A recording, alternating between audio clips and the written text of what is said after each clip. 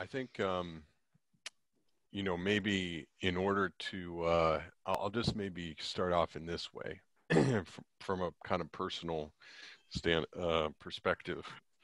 I grew up in a Christian home, Christian family, and so, as you might imagine, from a young age, I became at least familiar with some of the details of the Lord's crucifixion.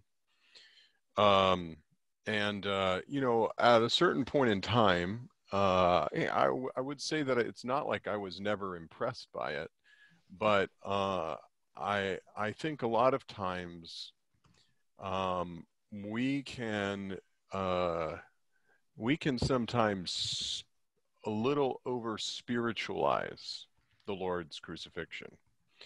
There are a lot of aspects to it. There's the side of, and actually next week we'll be touching a lot more on the spiritual side. This week is focused, I would say, primarily on the physical and psychological side of what the Lord went through in the crucifixion.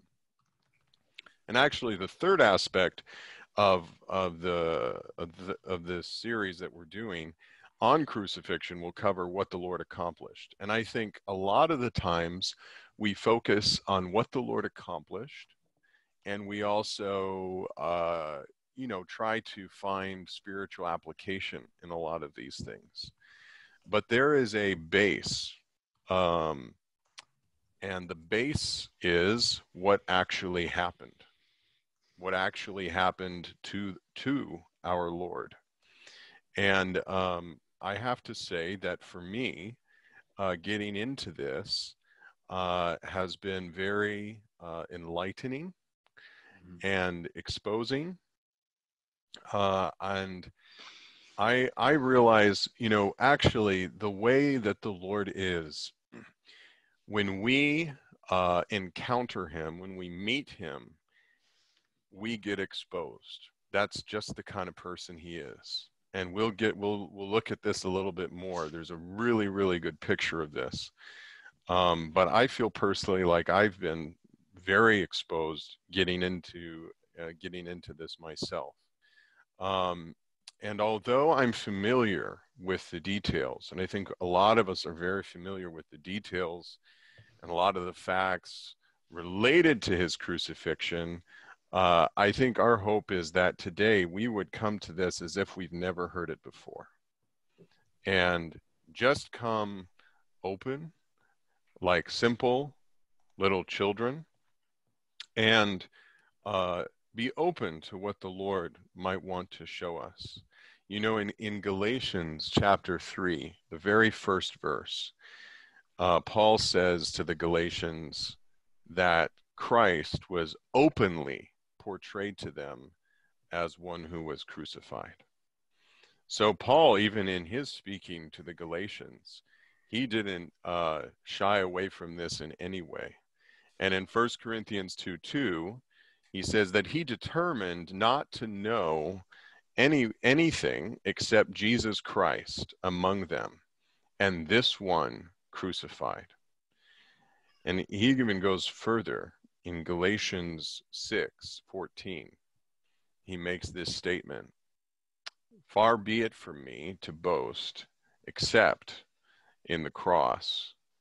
Actually, I'm just going to quote the verse. I'm going to pull it up real fast. Galatians 6:14, "But far be it from me to boast except in the cross of our Lord Jesus Christ." So for Paul, his boast was in the cross. And so when we say, what is it's worth asking the question, what do we boast in? What do we glory in? What is our boast? If we passed away, if we went to be with the Lord tomorrow, what would we want to be on our tombstone?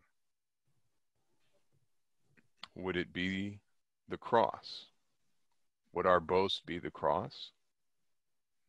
Anyway, it's something to consider.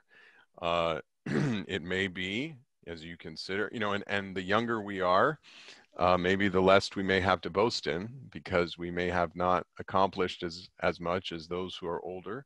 But in any case, what is it that we glory in? For Paul, and Paul was a very accomplished person, his boast was in the cross. And so uh, I think our hope is that by the end of this session, we will have a lot more appreciation for and see the cross perhaps a little bit more in the way that Paul did. So before we get into that, we just wanted to emphasize a few things related to the Lord in his humanity. And this has been very enlightening for me, because I think a lot of times when we consider the Lord and what he went through on the cross, you know, for me, I realize that because I know that he's God, I kind of give him a little bit of a pass. In other words, it's like, well, yeah, I know he's a man, but he's God. So, you know, it just wasn't as bad, you know, as it seems like. Um, it was bad, but he's God, so he had an extra kind of reserve of strength to make it through. Anyway, I hope we can put that thought to rest. Um, it's not, he is God, no question, but he's also a genuine man. I mean, he actually spent 9 months in a womb. You know, the God of the universe, the infinite God, actually entered into a finite man. And he spent 9 months in a womb, and then he was born, and he was born in a manger in Bethlehem. Okay, not in the hotel, but in a manger. Okay, so the manger is not a pleasant place. I don't know if you've considered, but that place smells. It's not a great place to be born in. And then all of a sudden, you can imagine how Mary and Joseph must have felt. These wise men come in from the east bearing these gifts, and they're, well, okay, wow, this kid is something. And then suddenly the shepherds come in, and, you know, wow, we just saw these angels, you know. Okay, so they're realizing okay, obviously there's something to this kid. But then after that, an angel appears to Joseph, and they realize they have to flee. So they flee into Egypt. And as they flee into Egypt, Herod discovers that he's been deceived. And so he orders all the young boys under 2 to be killed in that region. Okay? That is the atmosphere in which the Lord came into the world. It's not a pleasant one. And it's, you know, it's not like he was spirited away into Egypt. They actually had to go there. And somehow they had to survive there until eventually Herod died, and then they came back, and he grew up in Nazareth. And, you know, Nazareth was really a despised place. Okay, think of a region in your country where if people hear about it, they're just like, ew. Okay, maybe that's where you live. I mean, I grew up in places sometimes where, you know, I would tell other people that's where I lived, and they'd be like, oh, okay, that's it wasn't like Nazareth, but anyway, the point is, it was a despised region, even to the point that when Philip in John 1 went to Nathanael and said, "Hey, we found him, the Messiah." And then Nathanael's response is, can anything good come out of Nazareth? It just had that reputation. It was not a great place to grow up in. But that's where he grew up, in this despised region. And he grew up in this family. He learned how to be a carpenter. And, you know, I really appreciate these verses. And maybe, let's see, Gerard. Where's Gerard? There he is. Okay. Can we read, Trevor, can we pull up the iPad? I just want to read 2 verses in Isaiah 53.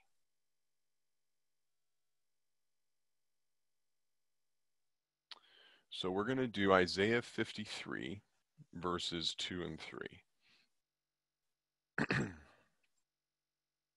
Amen. Okay. Can you read those for us, Gerard? Yes. As soon as we can. Thanks. No problem. Okay, 2 and 3, right? Yeah. Okay. For he grew up like a tender plant before him, and like a root out of dry ground.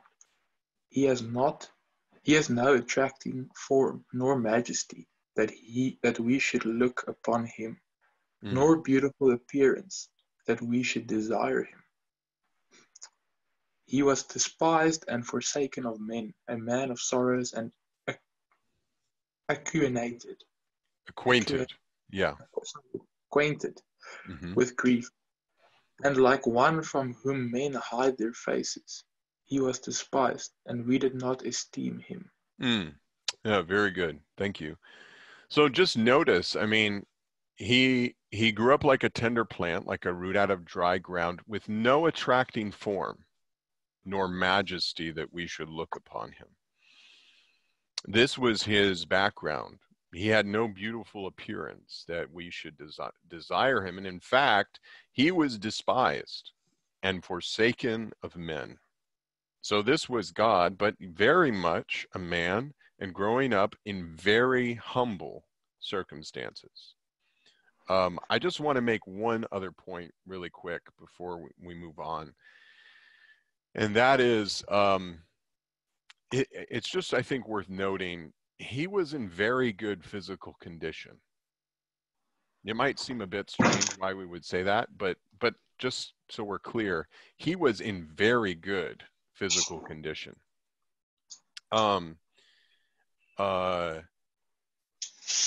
He grew up, he learned how to be a carpenter.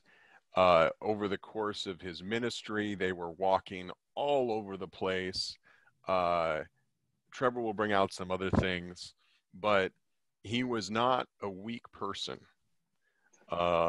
He was hardened physically. He was not attractive in any way outwardly, but this was our Lord. Okay, we're going to now go on. So we just wanted to emphasize these aspects just to make the point that he was very, very, very, very, very human, in addition to being divine. Okay, and now we're going to fast forward, and we're just going to go all the way to right before he actually is crucified. We're going to go to the house of Bethany, and Bethany was a place that the Lord actually visited a few times, and there were some people there that he knew very well and was very close to. There was Simon the leper, there was Martha, Mary, Lazarus, and anyway, he came to visit, and maybe we can go to let's go to Matthew 26. And just so you all are aware, we're going to mainly, Matthew 26 and 27 are going to be our primary text, although we'll be referring to the other Gospels. And so just to maybe make this clear. So Gerard, let's go to verse 6, okay? Okay. And let's just read. Let's see. Yeah, let's read verse 6. Let's just go. Read verse 6 through 16. Okay, amen. Now, when Jesus was in Bethany, in the house of Simon the leper, a woman came to him, having an alabaster flask of ointment of great value, and she poured it out on his head as he reclined at table. But when the disciples saw it, they were indignant, saying, "Why this waste? For this could have been sold for much and given to the poor." But Jesus, knowing it, said to them, "Why do you trouble the woman? She has done a noble deed to me. For Hmm. the poor you have with you always, but you do not always have me. For in pouring out this ointment on my body, she has done it for my burial. Truly, I say to you, wherever this gospel is proclaimed in the whole world, what this woman has done shall also be told as a memorial of her."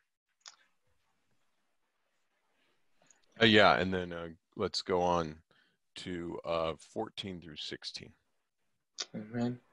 At that time one of the 12, the one called Judas Iscariot, went to the chief priests, and said, "What are you willing to give me, and I will deliver him to you?"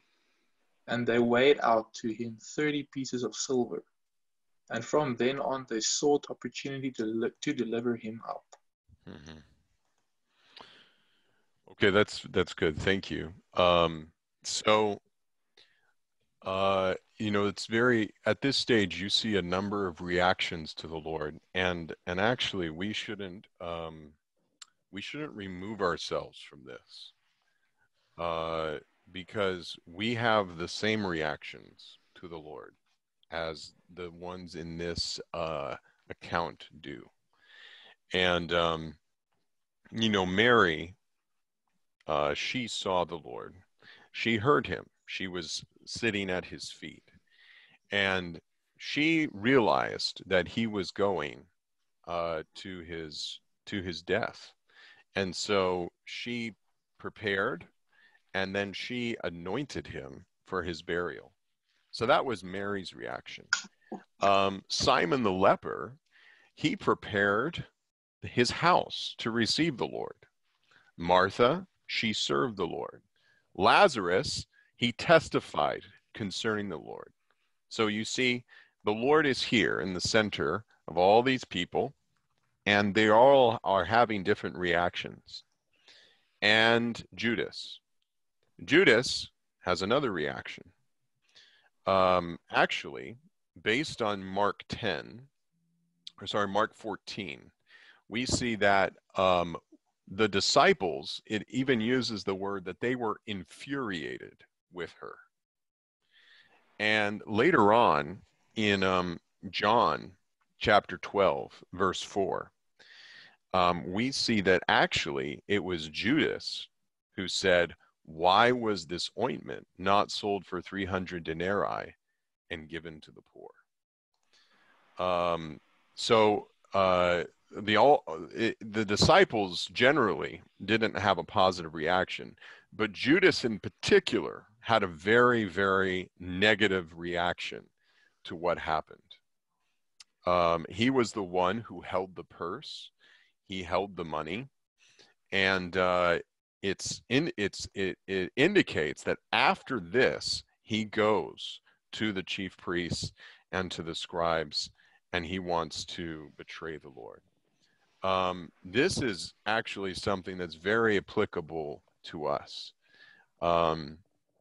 We may not betray the Lord to the cross, but we have to consider how often have we uh,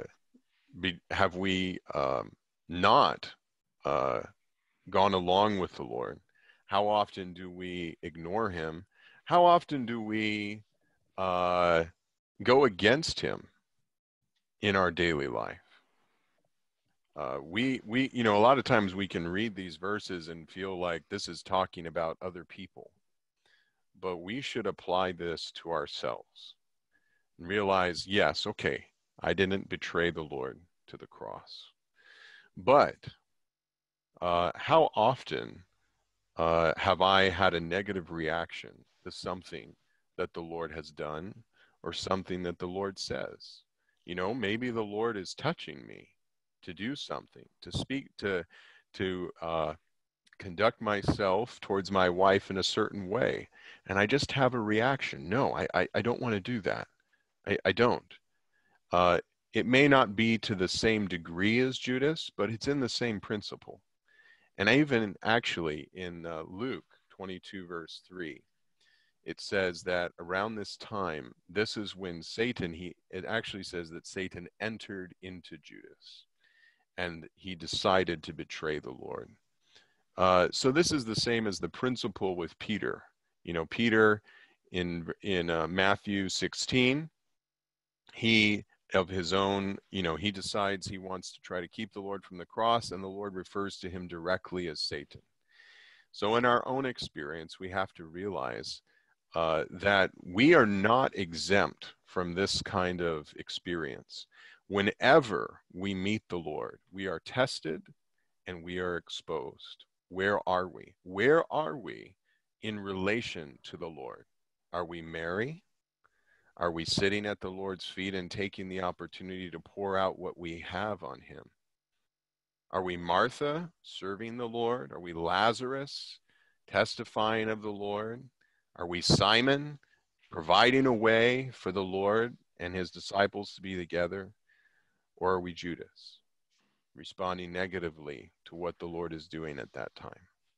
So anyway, we just wanted to highlight this little experience at the house of Bethany.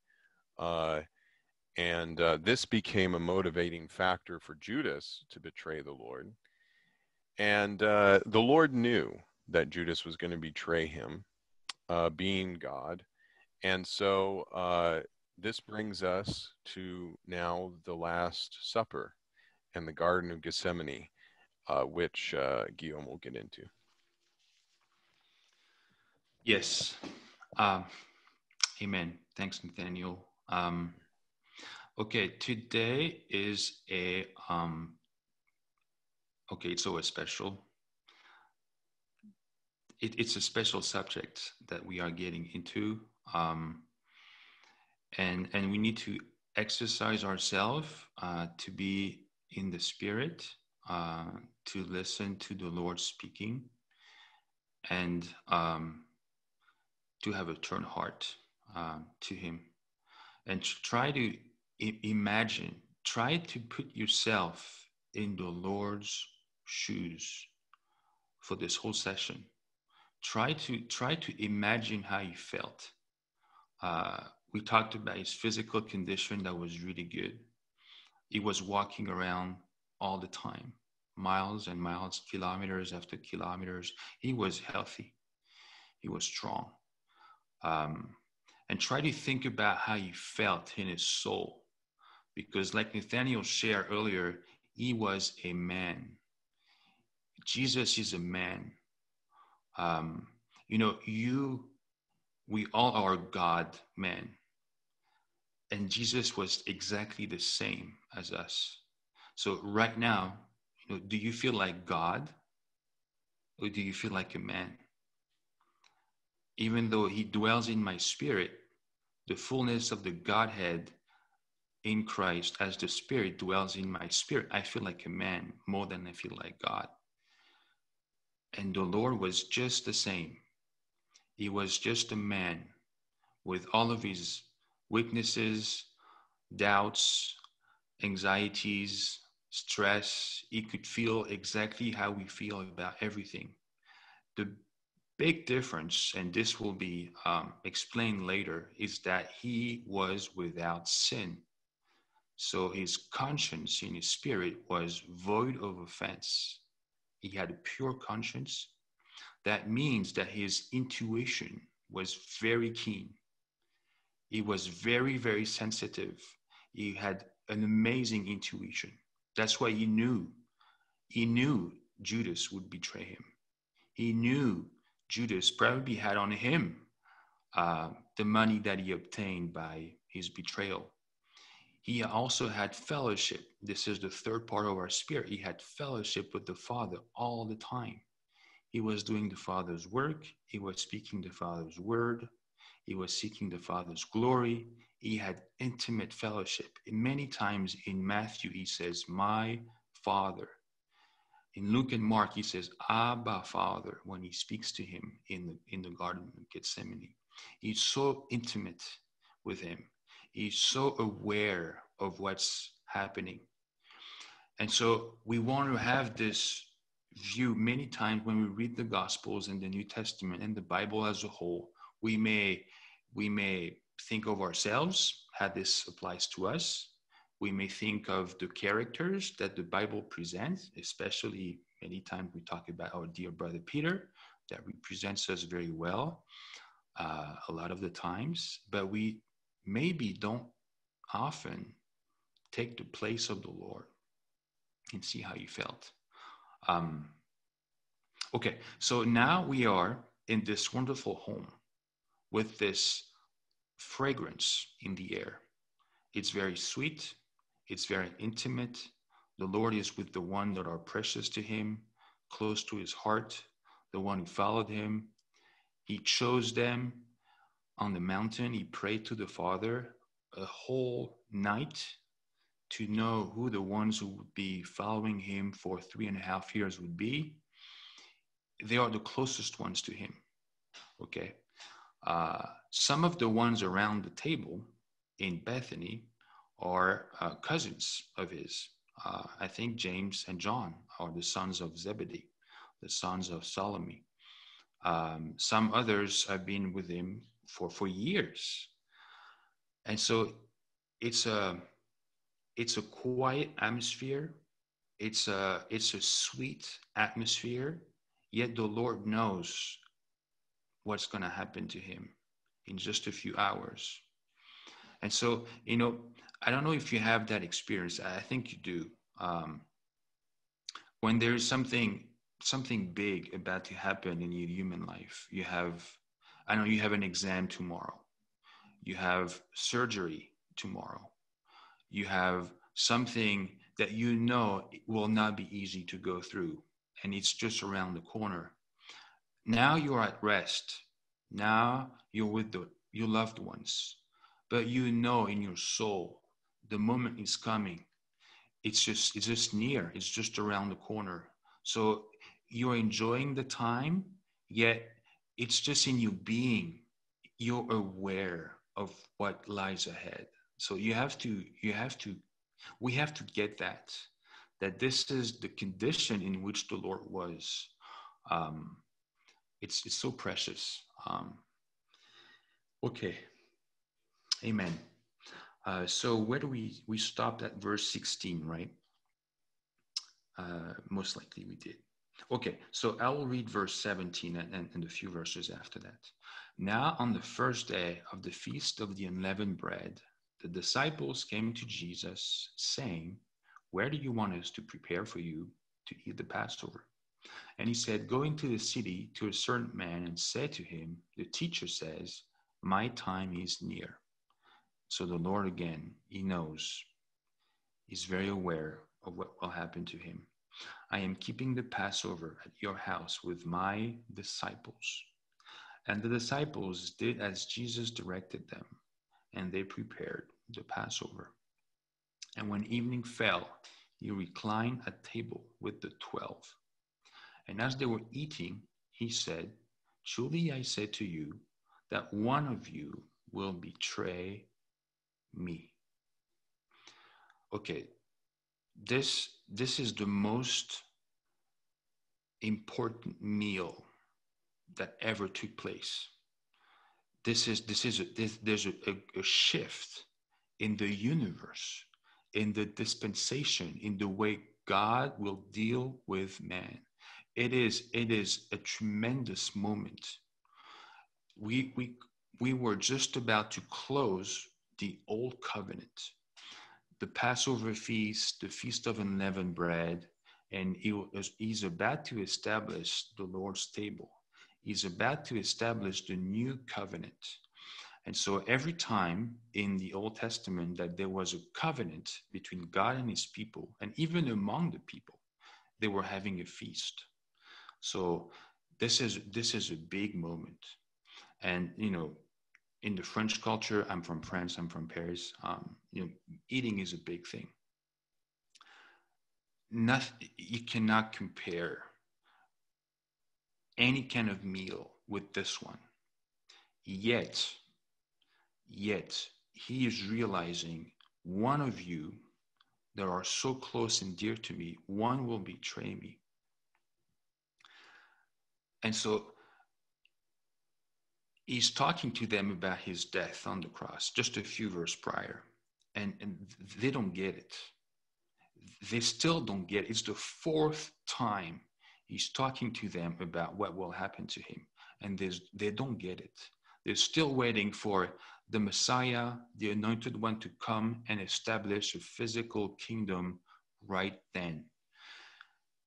So if I'm the Lord, and these are the ones who have been with me for over 3.5 years for some, and they've seen me live, they've seen me interact with people, they've seen the love of God through me, they've seen all the miracles, they've heard all of the teaching, and still they don't get it. And I'm about to go away. I'm about to disappear. And they will be entrusted with carrying out this wonderful commission. And so, would you feel confident that this will go well? Okay, so one will betray him. And now they are like talking to one another. Who will do this? Lord, is it I? Is it me? And then in Luke, in the account of Luke, so you have 3 different accounts, actually 4 with the Gospel of John in chapter 13. But in Luke, it says there was a contention between the disciples. They were talking about who will be the greatest among us.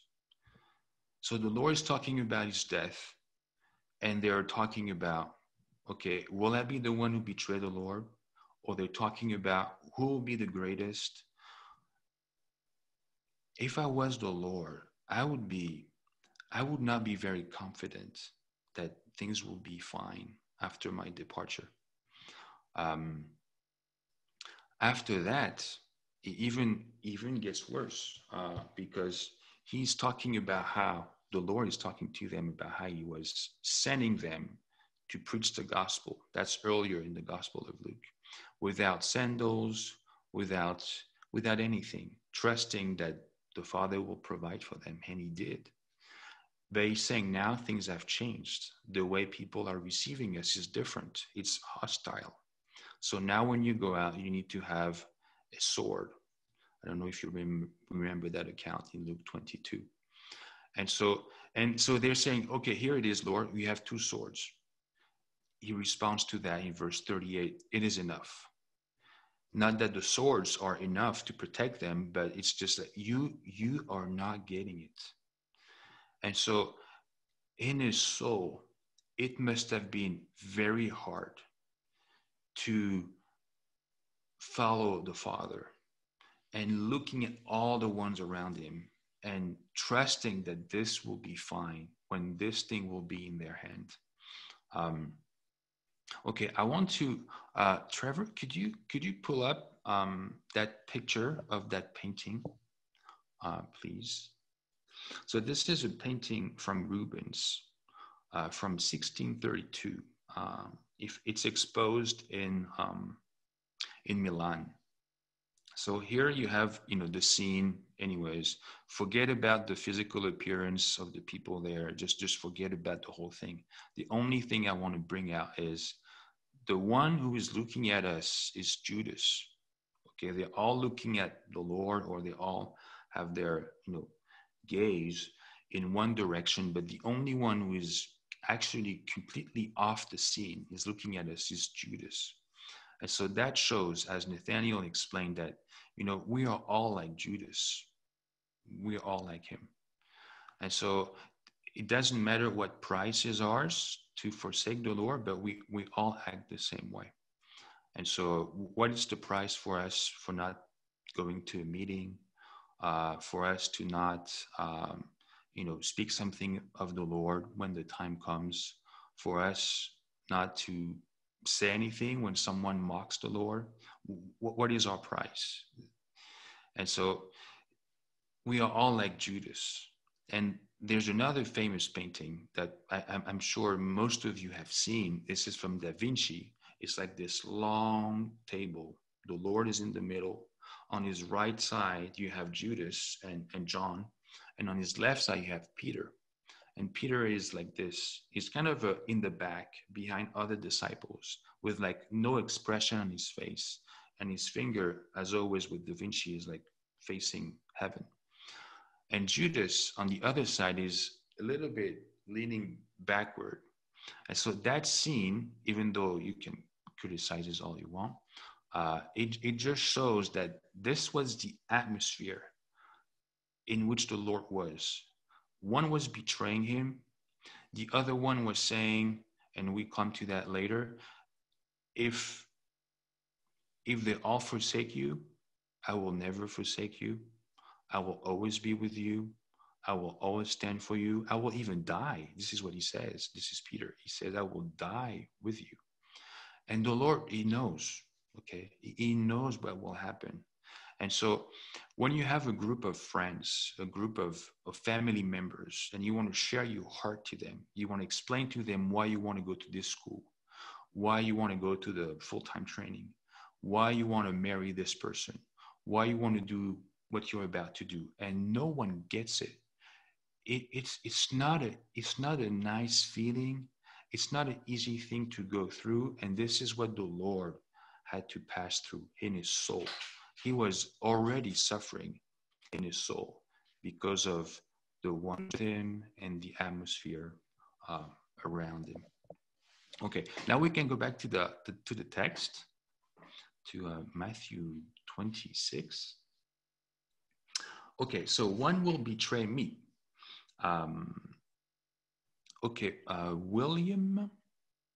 William, we share the same first name. Do you know that? William is Guillaume in French.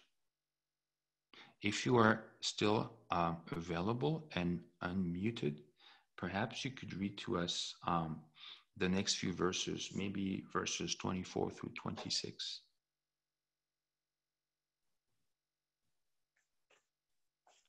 The Son of Man is going away, even as it is written concerning him.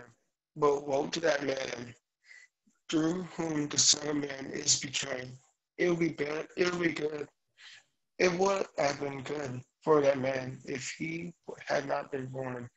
And Judas, who was betraying him, answered and said, I am not the one. Am I, Rabbi? He said to him, You have said it yourself.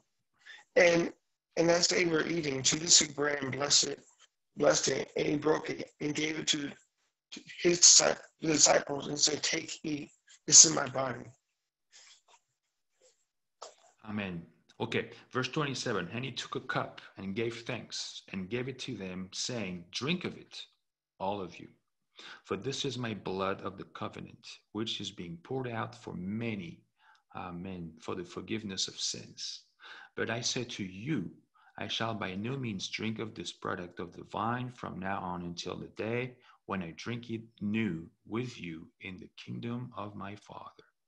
And after singing a hymn, they went out to the Mount of Olives. So again, this moment is a key moment in human history. Yet the ones with him are not clear about what's about to happen, and it doesn't appear that they are trustworthy.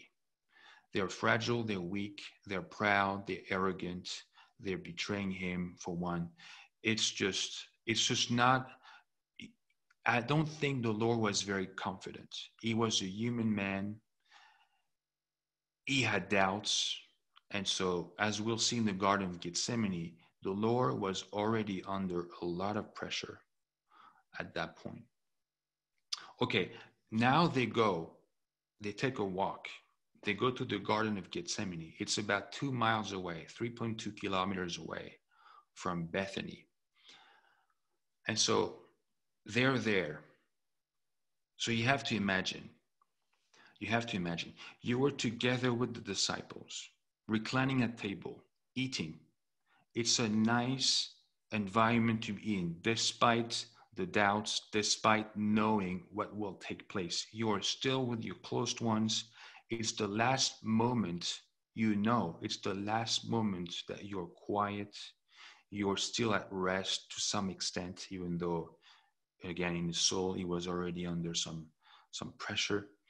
Um, but, you know, humanly, I don't know how to describe this, but I'm sure you all have had that experience. You are in a safe environment, and you know that once you leave that door, once you'll get into that car, once things will be different, forever different. And so this was the last moment of rest to some extent. Now he's in the garden, so the nice odor of the fragrance is gone. The warmth of the upper room, it is gone. Now he's in the garden. It's probably cold. It's for sure dark.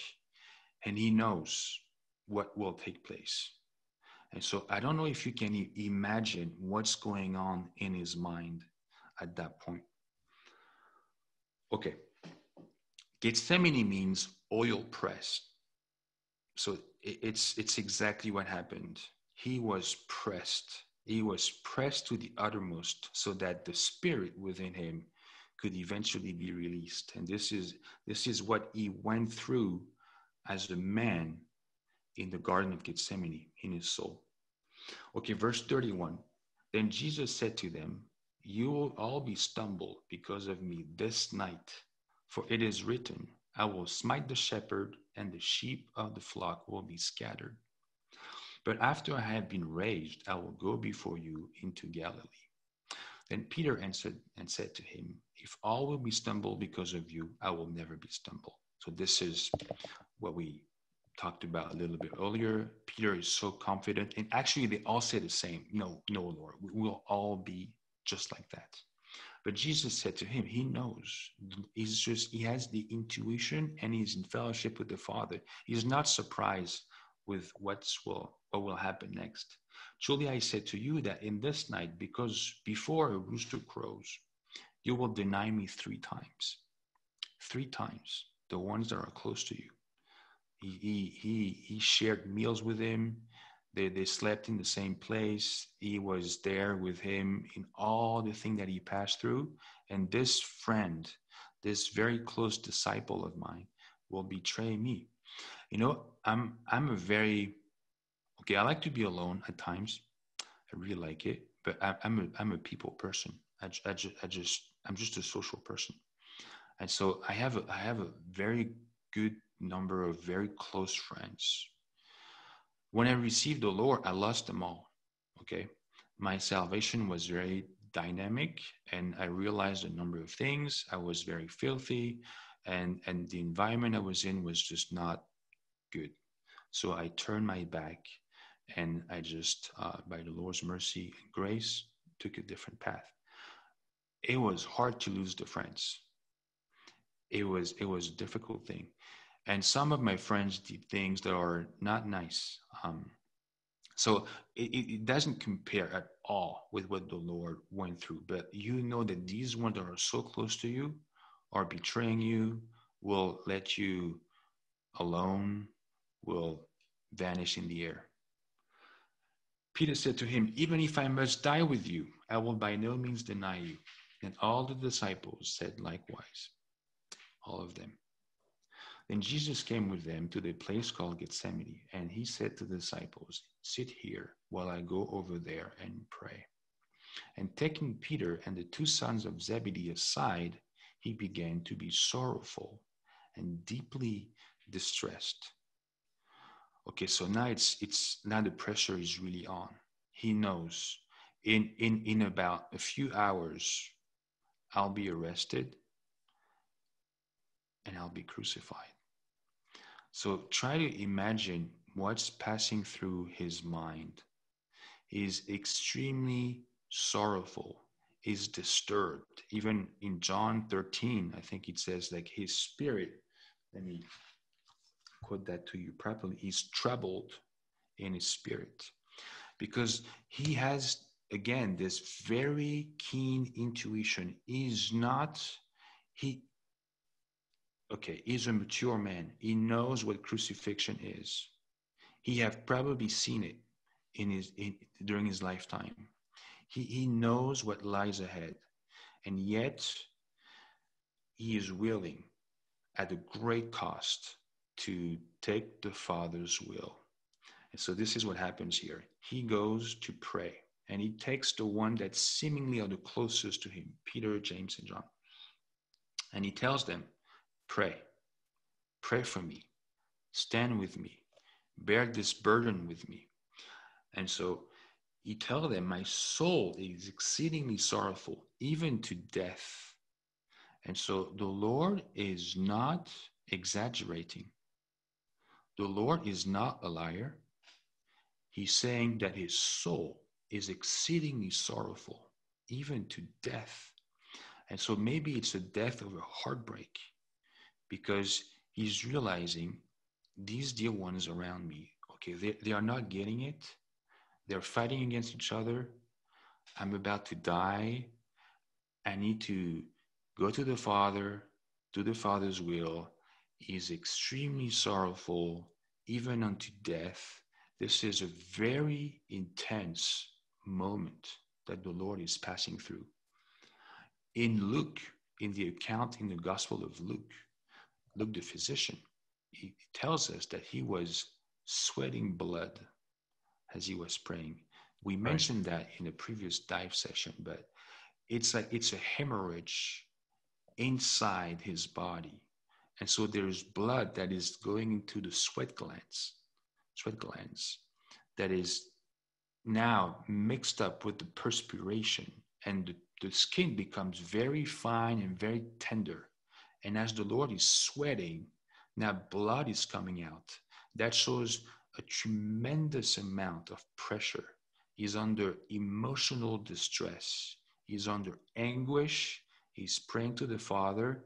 He's really pressed. The oil is being pressed in him to accomplish the Father's will.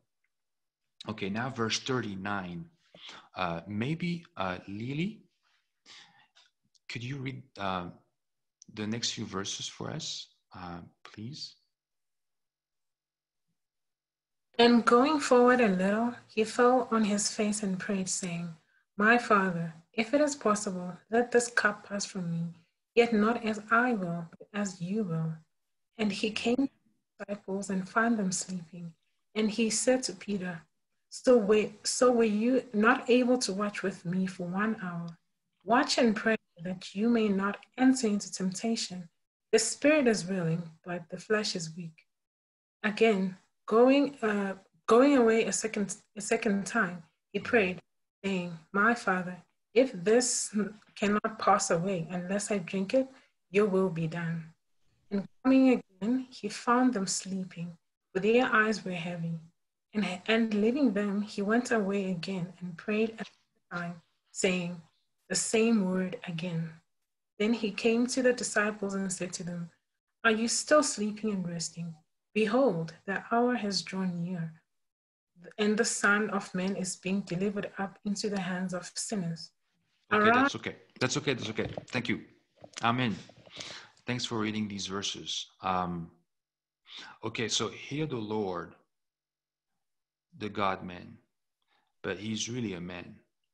He goes to pray, and he has a different will. He knows what will happen by taking the Father's will. So he's praying. And he's praying 3 times the same words.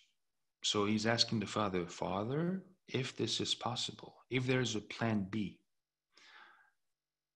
I'd like for it to be a plan B, but not as my will, not my will, but as you will. And so Hebrews 5:8 tells us that even though he was a son, he learned obedience through sufferings. This is not an easy thing. Right. Like Nathaniel shared, he is a man. It is not an easy thing, and especially with the kind of intuition that he has and the fellowship that he has with the Father, he knows exactly what will happen. He's not surprised. He's not is aware, is aware of what lies ahead. And so he's asking the disciples, can you please stand with me? Can you pray? And they fell asleep. And so, today, there's so many things happening in the world. The Lord in his heavenly ministry as the high priest and the heavenly minister and the divine administrator is praying for the churches, for the saints, and for God's economy to be carried out. How much are we praying? How much are we standing with him in these things? We are all on Zoom right now. We are all in some way, on pause in some way. Can we take the time to stand with the Lord and to pray? Anyways, so the Lord is praying to the Father 3 times, asking if this cup could be removed from him, but he's willing to take it. And so you have to, again, put yourself in his shoes. What's ahead of him it's not something easy. I mean, we'll get into details. Nathaniel and Trevor will get into the details of what the Lord passed through.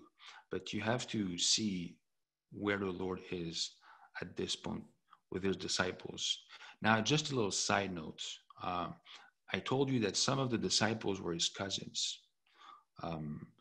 2 of the ones who wrote epistles in the New Testament, James and Jude, were not disciples, were not following him. They were brothers in the flesh, born of Joseph, so half brothers. They were not following him, okay? But later, they wrote epistles. Even James became a pillar in the church in Jerusalem.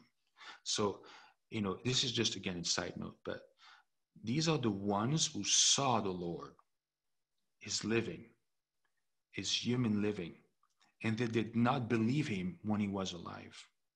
But he was crucified and he resurrected, praise the Lord. And after that, they believed. Mm-hmm. So they saw that he was perfect, sinless, obedient to the Father, even unto death. And that made them believers, and they even wrote Holy Scripture. So that's, to me, it's just a proof that this thing is powerful. What the Lord displayed, his living, his obedience, was extremely powerful. Amen. Okay, sorry, I've been a little bit long. This is setting the stage for what's coming up, and I will pass it on to Amen, Nathaniel. So, at this point, the Lord is going through a very heavy. There hasn't been too much physical suffering, although you could say, he has been walking for a period of time, and also he's starting to get kind of tired. I mean, you see the disciples are having trouble staying awake. The Lord, because of the psychological burden that is on him, he's there and he's praying and dealing with the Father. And really, in one of the other accounts, in one of the other Gospels, it says that he was awestruck. And that implies a kind of shuddering horror came over him. And Guillaume alluded to the fact that he had this condition known as hematidrosis, where he was sweating blood. So psychologically, he's under an incredible amount of pressure. And, just remember, we're laying aside right now the fact that he is God. If you read the Gospel of John, the account reads very differently. But right now we're focusing on him in his humanity. And so as he's there, now we have verse 47. And maybe we can have, actually, Lily, could you read for us again, verse 47? And while he was still speaking, behold, Judas, one of the 12, came, and with him a great crowd with swords and clubs, from the chief priests and elders of the people. And Actually, why don't you go ahead and read all the way until verse 50? Okay. Now the one who was betraying him had given them a sign, saying, "Whomever I kiss, he is the one. Seize him." And immediately he came to Jesus and said, "Rejoice, Rabbi," and kissed him affectionately. But Jesus said to him, "Friend, why are you here for? What are you here for?" Then they came and laid hands on Jesus and seized him. Very good. Thank you. So, of course, the Lord, in his omniscience, knew that Judas would betray him. But we should remember a few things. One is that before the Lord chose the 12 disciples, he spent the entire night in prayer to the Father. These disciples were not chosen lightly. Not only so, but after he chose the disciples, now he has spent time with them. They've eaten together.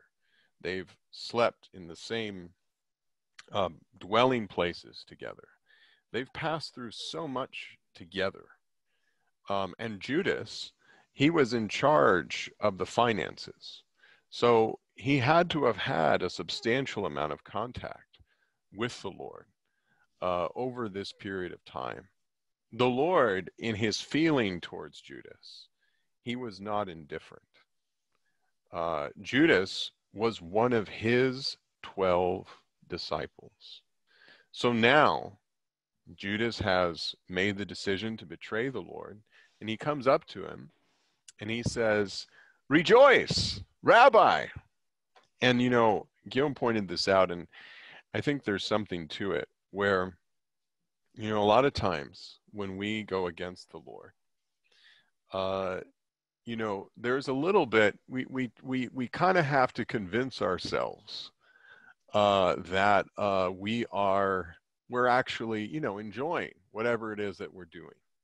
And we have to kind of, even though inwardly in the depths of our being, we know that we're kind of, we're going against the Lord.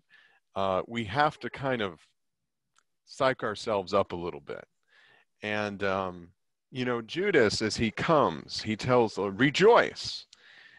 And he knows, and the Lord knows. And then he kisses him. You know, it's just, this sheds some light perhaps on Judas, but also, you know, how do you think the Lord must have felt receiving that kiss? And then he says, "Friend, what are you here for?" And here, this is not the only place, of course, in Matthew where it's described, also in Mark and in Luke. In John, it's very interesting. John, of course, focuses on the fact that that Jesus Christ is God. And so in John 18, you know, they come, and in verse, let's see, it's he comes he comes forward to them, and he says, "Whom do you seek?" And they said, "Jesus the Nazarene." And then he says, "I am."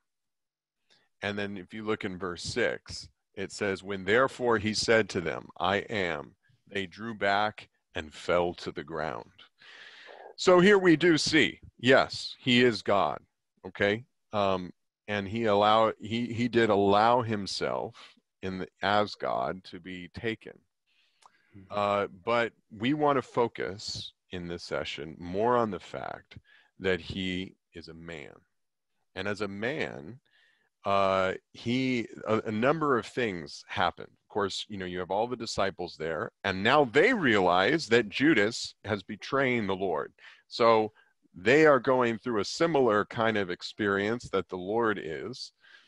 And after Judas kisses the Lord, they try to take the Lord. And one of those who is with Jesus, you see this in verse 51, he stretches out his hand and he draws his sword to strike the slave of the high priest, and he cuts off his ear. And actually, in Luke, it talks about a bit earlier, the Lord says something and the disciples say, oh, here, we have 2 swords. And then the Lord just says, it is enough. And it doesn't mean that's enough, we just need 2 swords. It means just stop. We're done here. The Lord really put up with a lot with the disciples. Anyway, Peter, he cuts off the ear of the slave of the high priest, and that slave's name was Malchus. And Jesus, you just consider, and he says this: you could have arrested me in the temple. You could have arrested me openly, but you come in the dark of night, and you have, through one of my disciples who has betrayed me, now you're trying to take me. It's really a low and it's really kind of a despicable way of doing things. It's just very insidious and sneaky. And but this is what is happening. And the disciples, especially Peter, is filled with a kind of righteous indignation, and he cuts off the slave's ear. The Lord's response is he takes the ear and he puts it back. He heals the slave. And then he says in verse 53, or do you think that I cannot beseech my Father, and he will provide me at once with more than 12 legions of angels? How then shall the scriptures be fulfilled, which say that it must happen this way? And then, as we said, he tells them, have you come out as against a robber with swords and clubs to arrest me? Day after day I sat in the temple teaching, and you did not seize me. But all this has happened in order that the writings of the prophets may be fulfilled. And then I want to note this one. And at the end of verse 56, it says, then all the disciples left him and fled. Okay. He had spent all night praying to the Father and selected them. They had been together. They had been a company together for the last 3.5 years. Now, at the moment when he needs them the most, and after they have all sworn that no matter what happens, they will stay with him, as soon as he's seized, they all flee. So the betrayal here is not just from Judas, but he's also actually betrayed by the rest of the disciples. So you can start to imagine a little bit, as Guillaume was saying, we have to put ourselves in his shoes and understand the psychological toll that is being taken on him, where not only is he fully aware of the suffering that is coming, but he's learning. Through suffering, he's learning obedience. He's being perfected in all these experiences, and he's being betrayed by Judas and now by the disciples. Okay. I think what we'll do now is we're going to talk a little bit about what happens in the Gospels. The account of Peter denying the Lord is interwoven with what happens as he's being judged by the Jews and then the Romans. So I think we can just do it that way. But one characteristic, and maybe, let's see, Gerard, you can read this verse for us. Let's go back to Isaiah 53, and we'll read verse 7.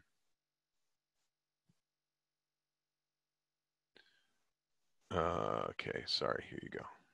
Can you read verse 7 for us? Yep, I will. He was oppressed, and it was he who was afflicted, yet he did not open his mouth. Like a lamb that is led to the slaughter, and like a sheep that is dumb before its shearers, so he did not open his mouth. So this is quite striking. He didn't open his mouth. And this was happening as he was being accused. And we'll look at the verses. But Gerard, I just have a question. Let's say I just made a statement that, you know, Gerard, yesterday I saw you steal from the store. Is there anything in you that kind of rises up right now? Well, most definitely, yeah. You're like, you're not super happy with that statement, are you? I am not. Yeah. Do you want to say something to kind of counter that? Well, there's the emotions in me is rising up. Yes. I would say I would like to, yeah. Anyway, beat any person who says that. But yeah, something in me is also saying don't do that. Would you like to vindicate yourself? Yeah, of course. And you say, no, I didn't do that. No, absolutely not. Okay. For the record, I didn't see Gerard do it. I'm certain he didn't. But the point is, we all have that reaction. Whenever someone says something about us, especially if it's not true. Okay. It's one thing. I mean, a lot of times, even if it's true, we still try to defend ourselves. But especially if it's not true, we immediately have a reaction. And the reaction is to vindicate and to say, no, you don't know. That's not what happened, because we have our own, it's actually a reaction that's in ourself. And we want to preserve our own self. We want to preserve our honor. And okay, so now let's go back to Matthew. And actually, we're going to go, we need to go to John 18. Okay. Because in the sequence, first, actually, Jesus is taken to Annas.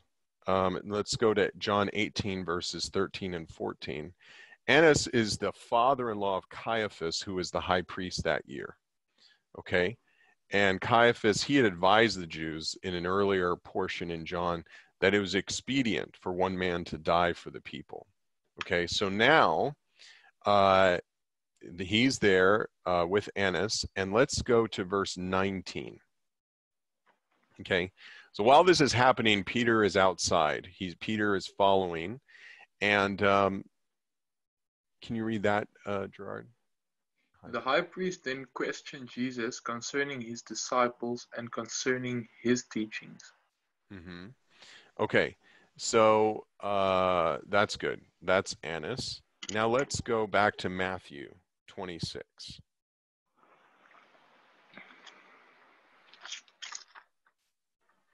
And let's go down to verse 60, I think. It's a little bit of a ways. Okay, sorry. Go up a little bit. I think. Yes, verse 57. Okay. And those who seized Jesus led him away to Caiaphas, the high priest, where the scribes and the elders had gathered. Right. So after Annas, they then take him to Caiaphas. And it's interesting. It says, the next verse says, and Peter followed him at a distance. Now I want to ask, how do we have any, what is our, how close are we to the Lord?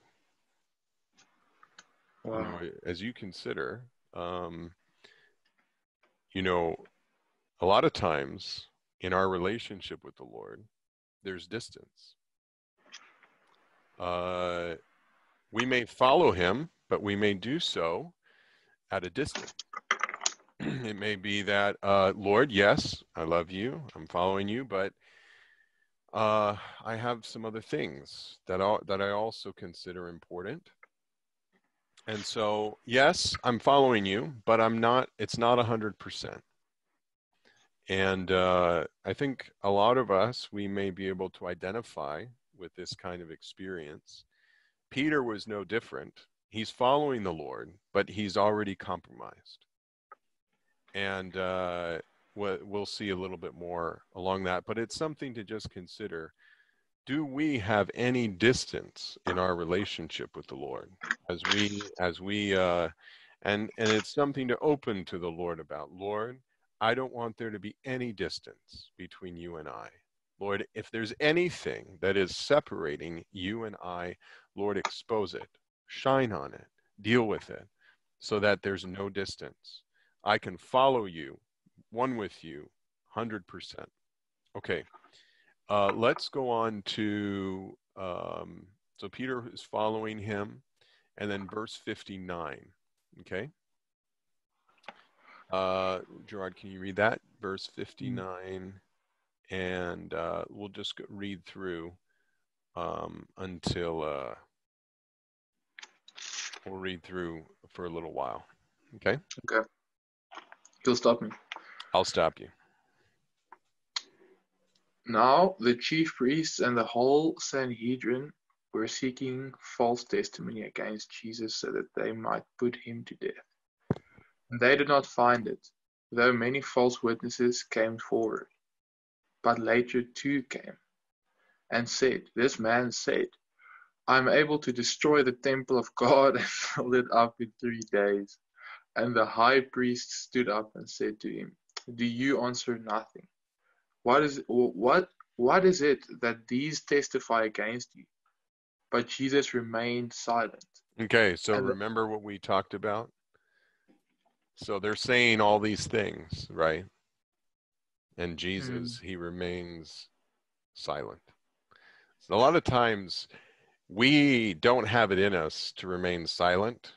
We immediately have a response. But we need to learn of the Lord. And I don't mean we need to imitate him. What I mean is, because he is this way, because he was actually this way in his humanity in this situation, we can actually be one with him in these kinds of situations that we find ourselves in. We can actually be a person who doesn't vindicate himself. We know it's possible, okay? Because the Lord was such a way in his humanity. Okay.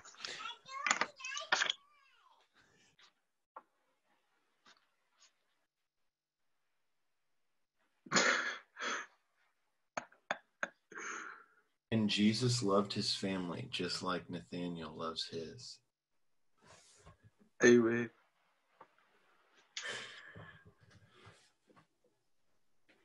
So my daughter's looking for her pacifier. I think she'll find it. Okay. That is very human, Nathaniel. Yeah, very human. Okay. Oh, wonderful.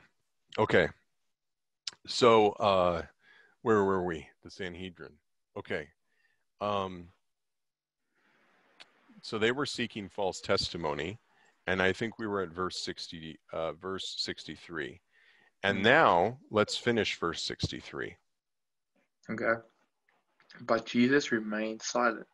And the high priest said to him, "I charge you to swear by the living God to tell us if you are the Christ, the Son of God." Okay. Yes. And then go ahead. Jesus said to him, "You have said rightly. Nevertheless, I say to you, from now on you will see the Son of Man sitting at the right hand of power and coming on the clouds of heaven." Wow. Okay. So listen to this. He charges him to swear. I charge you to swear by the living God to tell us if you are the Christ, the Son of God. And so at that point, Jesus says, yes. Okay.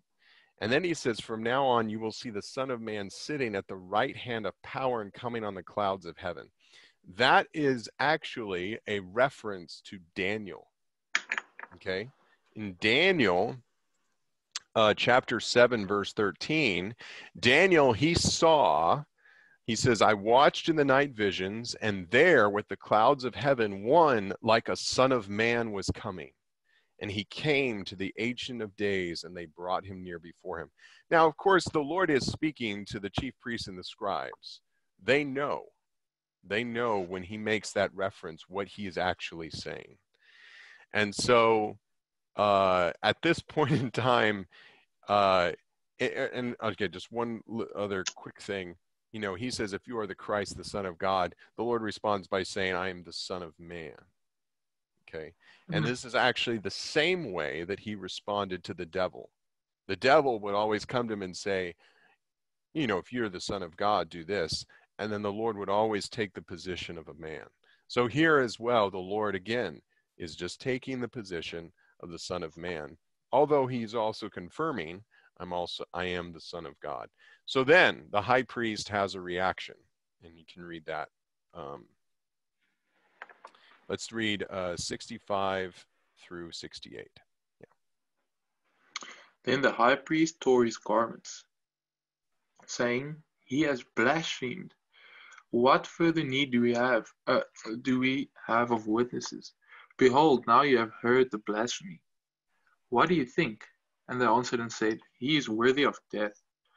Then they spat in his face and beat him with their fists, and others slapped him, saying, prophesy to us, Christ, who is the one who hit you?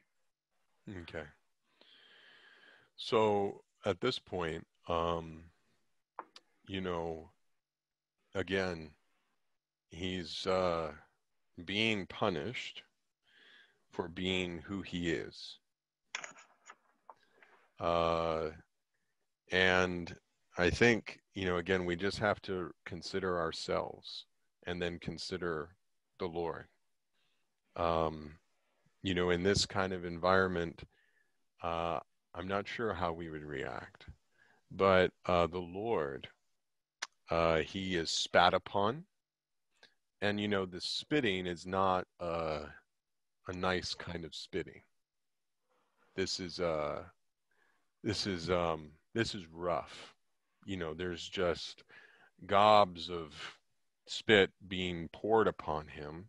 They're beating him and they're slapping him. And in fact, when he was with Annas, they slapped him there as well.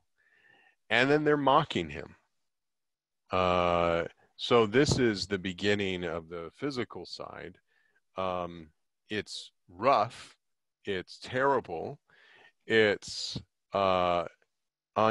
unrighteous, but it's not anything compared to what is about to come.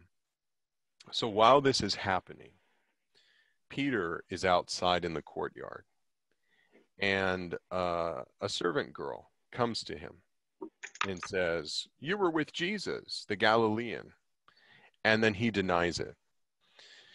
And then another girl sees him, and then she says, oh, this one, he was with Jesus, the Nazarene. And actually in John, it makes the point that one of the people who approaches him was a relative of the person who Peter had cut his ear off. So Peter is in this situation, and he's now denying with cursing that he doesn't know this person. And I actually want to take us to Luke. Let's go to Luke 22. This is particularly striking. And let's go to Luke 22, and we'll go to verse 60. Okay? And this is the third time that Peter denies. And let's see. Gerard, can you read that for us? Mm-hmm. But Peter said, man, I do not know what you are saying. And instantly, while he was still speaking, a rooster crowed. Okay, now before we read the next verse, you have to realize the Lord, he had to have arranged this. He knew this was going to happen. In fact, he told Peter it was going to happen. And so now read the next verse. And the Lord turned and looked at Peter, and Peter remembered the word of the Lord, how he said to him, before a rooster crows today, you will deny me 3 times. And keep going. And he went outside and wept bitterly. And then the next verse. And the men who were holding him mocked him and beat him. And they blindfolded him and questioned him, saying, Prophesy, who is the one who hit you?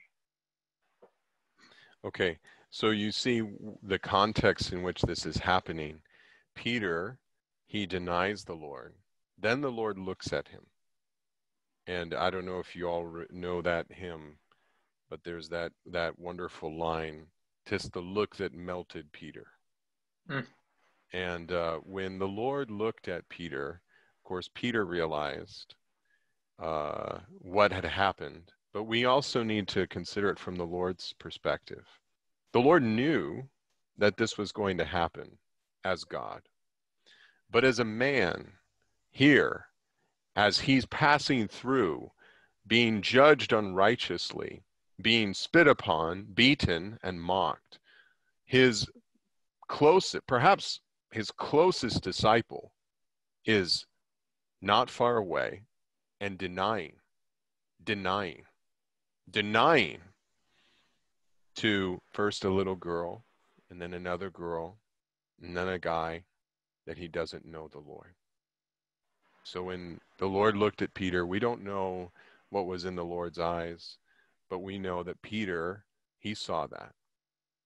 And he went outside and wept bitterly. And we always, I think, sympathize and identify with Peter, but I'd like for us to just consider how the Lord must have felt as a human being, how he must have felt being denied. At this point now, the Lord is alone. Peter is gone, the disciples have left, and now he's being taken, and he'll be taken to Pilate. And as he's taken there to Pilate, now he's been judged by the Jewish Sanhedrin, okay? Now he will be judged by the Roman rulers. And I'd like to stay in Luke 23 if we can. And, here, again, there's just absolute unrighteousness. Because with the Jews, he was condemned for saying that he's the Son of God. When the Jews come and bring him to Pilate, look at verse 2. Let's see, maybe Will Williams. Can you read verse 2 for us? I can.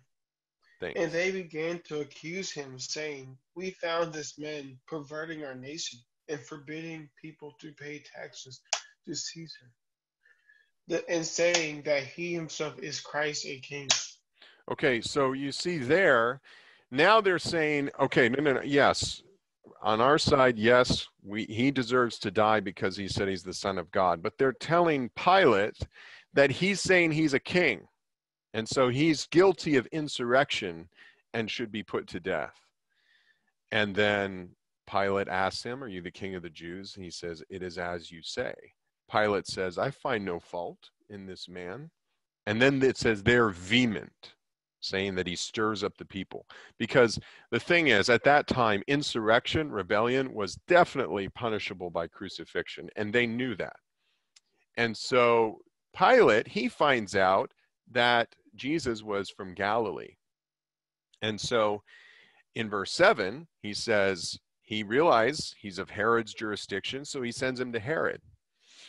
Okay? And then Herod, he sees Jesus, and he's really happy because he wanted to see Jesus for a while. And he was hoping to see a sign done from him. Now let's look at verse 9. Can you read that for us, Will? Verse 9, 10, and 11. And he questioned him with many words, but he answered him nothing. And the chief priests and the scribes stood by, vehemently accusing him. And Herod, with his soldiers, having despised him and mocked him, threw around him splendid clothing and sent him back to Pilate. Right. So it's interesting. He wanted him to do a sign. And you just consider for ourselves, if you are capable of doing something and someone asks you to do it, how difficult is it to not do it? You know, it's like, yeah, sure, no problem. Oh, happy to. You know, you're really good at fixing cars. Someone asks you, hey, can you fix the car? You say, sure, yeah, no problem.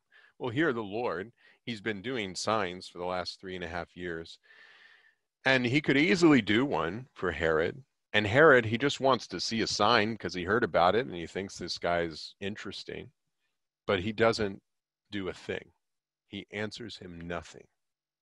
And so Herod and his soldiers, they despise him, they mock him, and they put, obviously mocking splendid clothing on him, and they send him back to Pilate. And then verse 12 is very interesting. From that point on, Herod and Pilate become friends. So they start to get along. Right before, they were enemies. But after this, Herod is really happy that Pilate sent him Jesus. And so then they get along. And so you just see there's the corruption of the human government. Okay, now Pilate, he calls together the chief priests and the rulers. And he says, I've examined him before you and found no fault in this man regarding the accusations you bring against him. Neither is Herod, for he sent him back to us, and behold, nothing worthy of death has been done by him. I will therefore discipline him and release him. But now at the feast, he's obliged to release one prisoner. And the chief priests, they and the crowd at that point, they ask that Barabbas be released. And he was actually an insurrectionist. He was actually a rebel. And he had been thrown, and he was a murderer, and he'd been thrown into prison. And Pilate, he wanted to release Jesus. Okay? All right, now let's go back to Matthew. And go back to Matthew 27.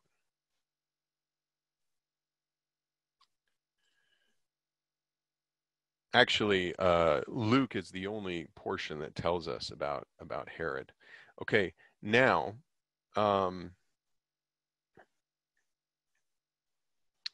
let's go to verse 21. And Will, can you read that for us? Starting with verse 21. Okay.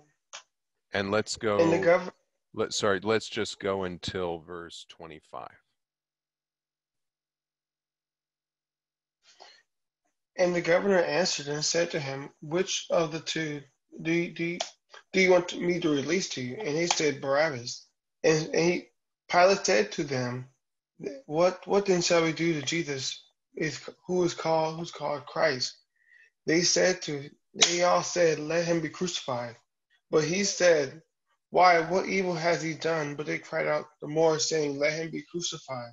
And Pilate, seeing that nothing was gained, but rather that uproar was taking place, they took water and washed his hands before the crowd, saying, I am innocent of this man's blood.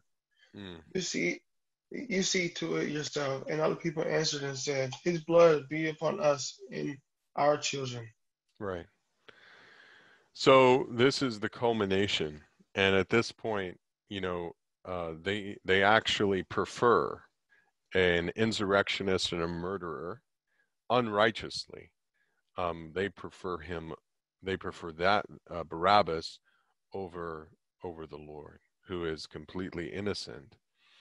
And sometimes we might think it's like, well, yes, he was completely innocent, but he still had to go to the cross, so it kind of had to happen anyway.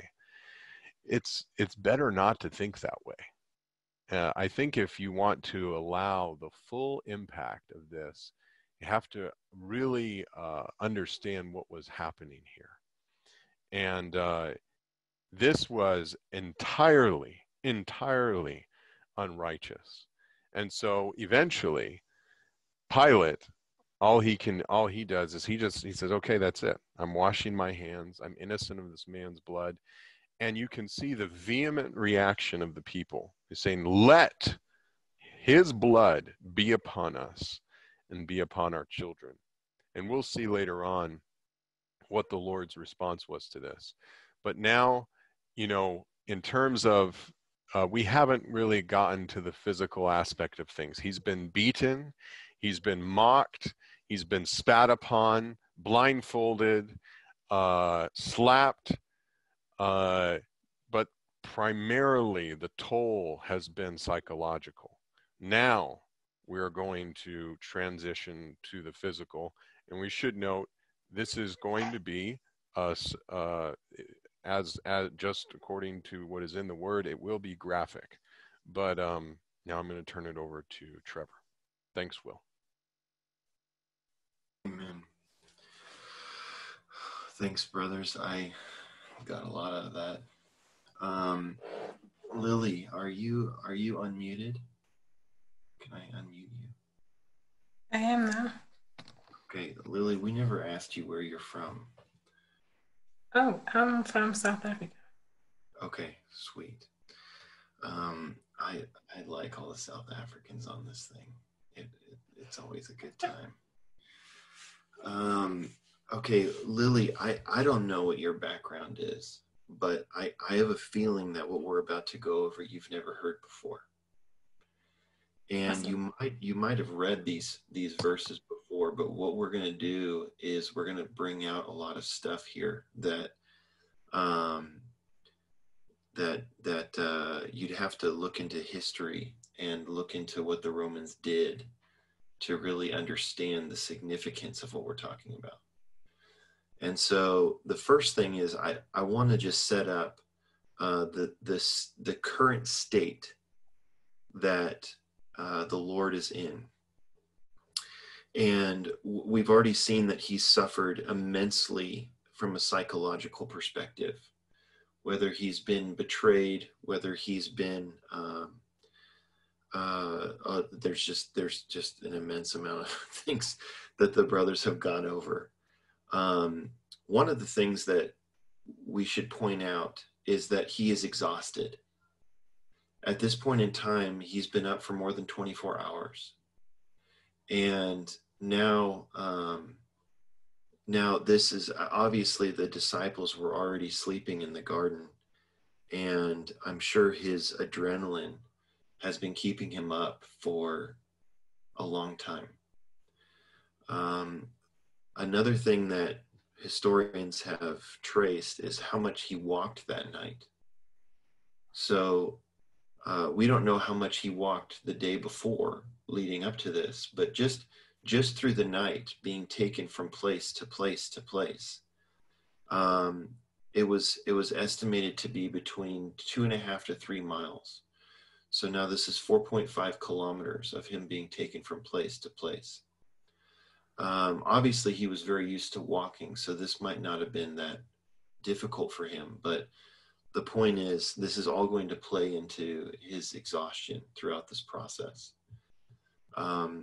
There's also something that Guillaume brought out, which was the sweating of blood. The medical term is hematidrosis. And this actually causes it's a very, very rare condition where someone has to be in such a immense stressful state that their blood vessels actually burst into their sweat glands. So this is what causes this. I've never experienced stress and anxiety like this. And very, very few people ever have. But it's an actual medical thing, and it causes the skin to become swollen, weak, and frail. Okay, so that's just, Lily, that's just the lead up. That's his current state going into this. And we can read this verse. Can you read verse 26 for me? Sure. At the very top. Then he released to them Barabbas, but Jesus he scourged and delivered up to be crucified. Okay, I've read this many times, and we can easily blow over the word scourged. Now I really want to dive into what that actually is. Scourging, which is also known as flogging. You have to understand the atmosphere. The atmosphere leading up to this. and the Romans need to control the situation. And the way the Romans would control different societies when in their empire is they came up with very horrific ways of carrying out punishment on criminals. And the reason that they did this is to put a fear into the rest of the society that they do not want to go through something like this. Okay. The reason why that part is significant is the Romans did not invent crucifixion. Crucifixion was actually invented by the Persians. And Alexander the Great introduced it as a practice to Egypt and in Carthage. The Romans appeared, though, to have perfected this thing. And the reason why it was such an effective way of torture and control is because it maximized the amount of suffering that a human would go through before death. And so there are times in history where the Romans would conquer a certain people, and they would, all the way back to Rome, they would crucify people on the side of the road so that anybody passing by would know what would happen if you go up against the Romans. And so this is a way of mental control. So Lily, I don't know about South African laws, but let's just pretend that let's pretend you and I are living in a country that we don't know about. I don't know. And let's say there's someone who murders someone in the morning, and in the afternoon they're put on trial, and that night they're put to death. Do you think, Lily, whatever that person, that person murdered someone, do you think other people who are considering murdering someone, do you think they'd be less likely to do it the next day? I think they'll be less likely to do it the next day. Yeah, I think it would put a fear in everybody around. Man, anything I was thinking about doing, you know what? I'm not going to do it anymore. And this is the point. This is the reason why the Romans did this. So the way they started this is by flogging someone. And the reason why flogging and crucifixion went together was the severity of the flogging also meant how long the person would be on the cross, because the flogging sometimes was even more severe than the actual crucifixion. Actually, a lot of people died from the flogging and they never even made it to the crucifixion. Right. So many people actually went through this, and they lasted on the cross for days. The Lord lasted 6 hours. Okay, Lily, how bad do you think the flogging was for him to only last 6 hours? It must have been horrible, I guess. It was pretty horrible. It was pretty horrible. And so we can come across Matthew 27:26, and we can come across this word scourging, and then we can just move on. And a lot of us have. But I'm gonna explain to you what it is. Okay. Basically, we'll just call it flogging from now on, but it's scourging and flogging are the same thing. The Jews had a policy that you could not hit a person more than 40 times. And oftentimes they had a doctor there to observe, to make sure the person wouldn't die. So the Apostle Paul later on in his epistles, he said that, it was 49 minus 1. So there's 39. And the Romans, though, Lily, they had no limit. It's whenever they got tired, it's whenever they got bored, that they would just stop. And so the Romans were the ones that actually carried out the flogging on the Lord. They're the ones that carried out this flogging on Jesus. And so we actually have no idea how many times he was hit. What was he hit with? Well, actually, what ends up happening, and I wish you guys would read a little bit about Roman soldiers. They were not cool people. And these guys were sometimes the worst part of Roman society. In fact, if we can get them out of Rome, let's just put them in a legion, okay?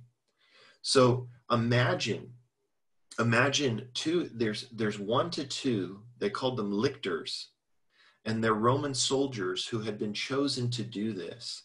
They were men without a conscience, without remorse. They were numb in their feeling, and their goal was to hit you as hard as they could with all their strength. What they did is they stripped you down naked, okay? So the Lord was stripped naked, and he was tied to a post. And this thing they called the cat of 9 tails was a wooden handle that had 9 leather straps. And these leather straps had rocks, they had glass, and they had pieces of sharp bone interwoven into the leather. Would you want to be hit with that? No. No, I wouldn't either. And he's actually tied to something, so his back is fully exposed. It's just raw flesh. And it's actually very tender. It's very weak because of the hematidrosis that he was going through.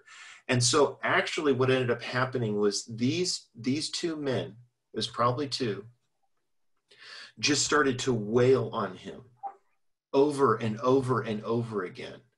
And what ended up happening was the bone actually latches, the bone fragments that are in the leather bands, they actually latch into your skin.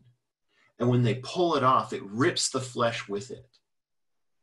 And so this is a complete and total horror. And the whole purpose of it was to put fear into the people. Do not challenge us, or else you will go through the same thing. So the purpose of it was to be as violent as possible. The scene is complete gore. There's blood everywhere. There's rotting, there's raw flesh that is dangling from the Lord's back. Okay. Have you ever heard this before? Not really. No, it's the first time. Okay. So the result of this is quivering flesh, the loss of massive blood, and it's beyond anything we can imagine. And this is actually what Isaiah 53:5 says, by his stripes we have been healed. Amen. So the Lord endured this, not because he did anything wrong, but because you have, because I have.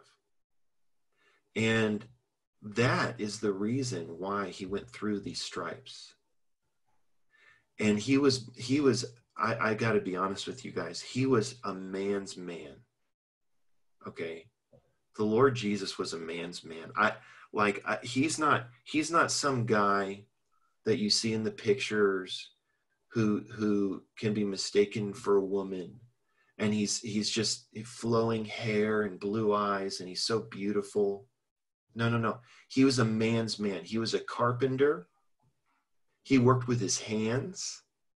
He could stand on the side of a mountain, on the side of a hill, and project his voice so that 5,000 people could hear it. Think about that. Yeah. Do you think he was this small little wussy man that just started to in Matthew 4, 5, and 6, he's just speaking kind of softly, and he has a big sound system? No, he's on the side of this mountain, and he projected his voice so that all could hear. Right. I can't even project my voice to 100 people in a room. Jesus was a man's man, and he took this, and he didn't say anything the whole time. He didn't say anything. As a lamb led to slaughter, he did not open his mouth. Okay, earlier when Peter cuts off the guy's ear, okay, earlier he says, I could call 12 legions of angels down. Lily, do you know how many angels that is? I don't know, but it must be a lot. It's a lot. It's a lot, Lily. Look, it's like it's upwards of 72,000 angels. Sure. Honestly, I think one of them could probably come down and take out everybody there. Okay. Yeah. And I don't know about you guys. If I'm the Lord and if these guys are spitting on me and they're hitting me, I'm going to get so mad. And I'm just going to be like, say hello to my legions. Okay. Which he will in Revelation 19:19. That will finally happen. It's one of my favorite verses. He just finally comes down with everybody and goes beast mode, but we're not there yet. Okay. And honestly, he's just sitting there and he's just taking this. Then after they do the scourging and his back is completely opened, they take him over. Can you read why don't you read 27 and 28 and 29? Okay. Then the governor's soldiers took Jesus into the praetorium and gathered about him and the whole court. And they stripped him and put a scarlet robe around him. And they wove a crown of thorns and placed it on his head and put a reed in his right hand. And they kneeled before him and mocked him, saying, "Rejoice, King of the Jews." Okay. At this point, I've got to be honest. I know they're mocking him, but at this point, I think I'm in so much pain. I don't even care. I don't even care. I probably aren't. I probably can't even hear what they're saying. At this point, the Lord, what they actually ended up doing was they wove a crown of thorns, and we're going to get into a lot of the spiritual significance of what happened next week. But that crown of thorns actually signified the curse that God put on man in Genesis 3. And they placed that crown of thorns on his head. And these are big, long spikes, okay? And they're weaving these things together. But the thing is, I can't just put this on the Lord and just kind of, what do you do? Just kind of like throw it on his head. No. We have to make sure that it stays. So what happens in verse 30, Lily? Can you read that?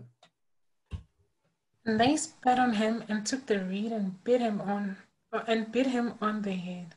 Okay, they took a staff or a stick of some kind and they began to beat him on the head so that the thorns would pierce into his head and lodge itself into his skull, which is incredibly, incredibly horrible pain. And that crown's not moving. It's not moving. After they beat the thorns into his head, it wasn't going anywhere. Okay, so this is all before the crucifixion. Okay, do we got Gerard still there?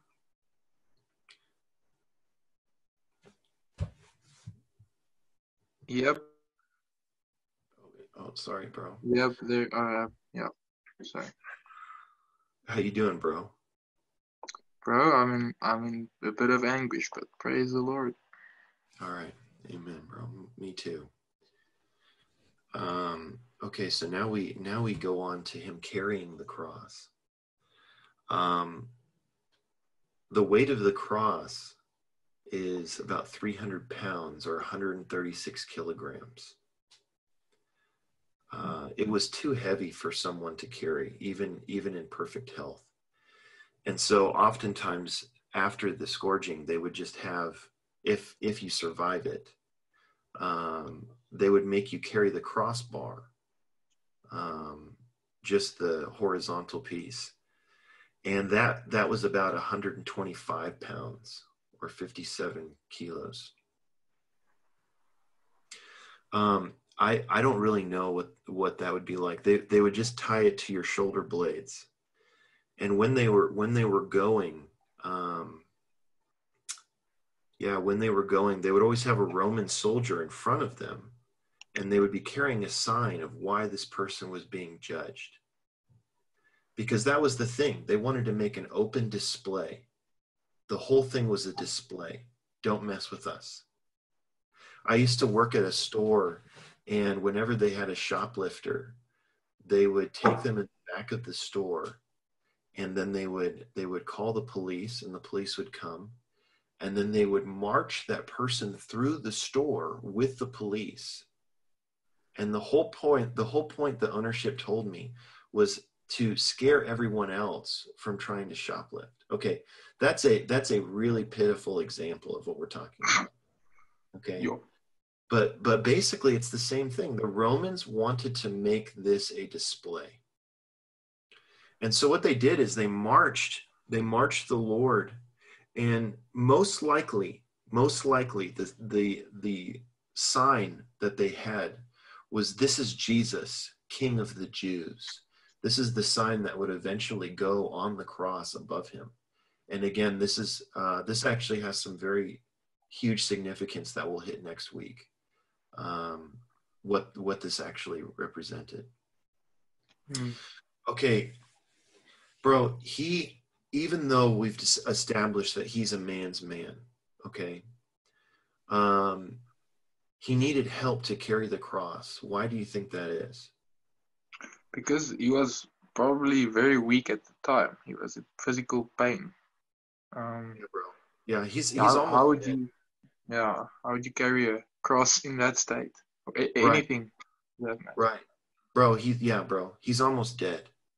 And actually, what the Romans would do, because if it's me, and I know what's coming next, I'm not going to cooperate at all. Why should I carry my cross to somewhere they're going to crucify me? I don't know about you. So what the Romans would do is that they would whip you the entire way, all the way to Golgotha, where they would actually end up crucifying you. That's how they would get you to move and continue going. So the entire way, the Lord is just being mocked by the people.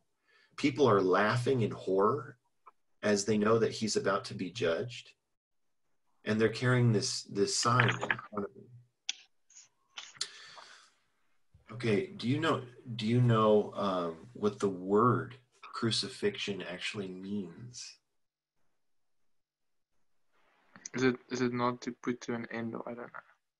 It's interesting. Actually, it's based on the Latin word, which we actually get the English word excruciating. The original word means out from the cross. Anytime somebody says they're in excruciating pain, they're not, because they're not being crucified. Okay, so I think we should think twice next time we want to use the word excruciating. So now the Lord, he's made it to, thanks to Simon, that he was a North African Jew, other side of Africa than you, bro. He was a North African Jew, and he helped the Lord carry the cross all the way to Golgotha. And at this part, I'll just start talking about the nails. The archaeological digs that they've done that have actually produced some of these crucifixion nails, they're typically 5 to 7 inches long and about 1 inch in square diameter. Okay, I don't know if you realize how big that is, but that is a significant piece of metal. And this metal was actually, it was not placed in the hand here in the palm, because the weight would rip out. But the Romans, they're smart. Like we said, they perfected this.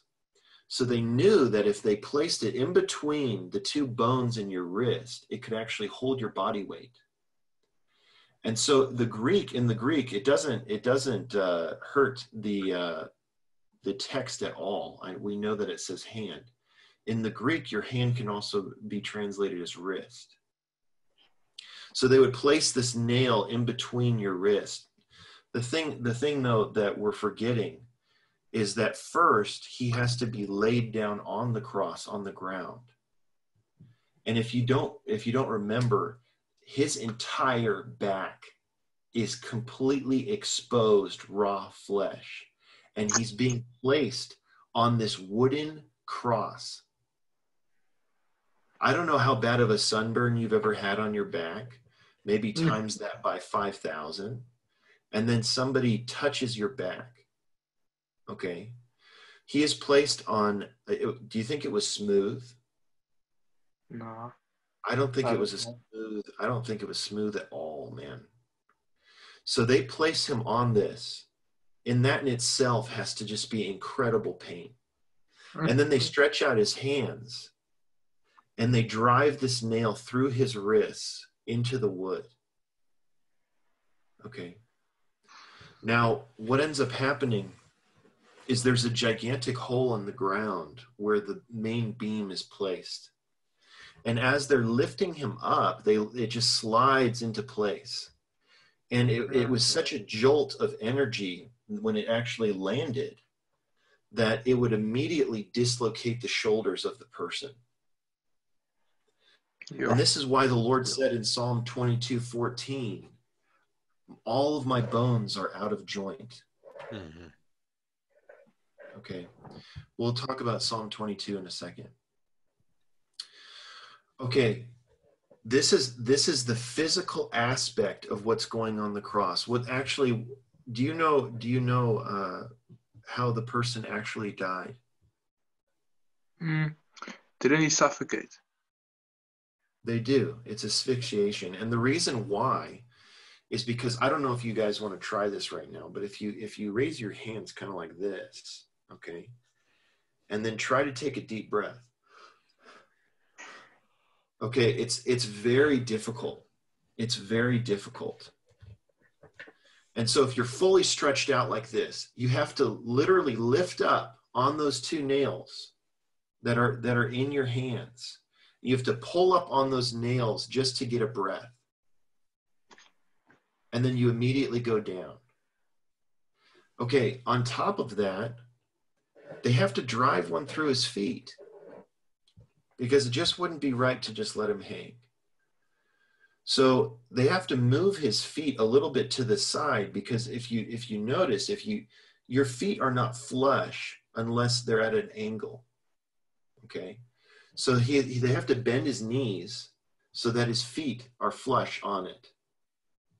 And I was telling Nathaniel earlier, this is some sovereign arrangement because there's more bones in your foot than any part of your body. And I don't know how, but I believe the word of God. And I know that no bone in his body was broken. And I have no idea how they drove a spike that big through both of his feet and it didn't break any bones. But the scripture says no bone in his body was broken.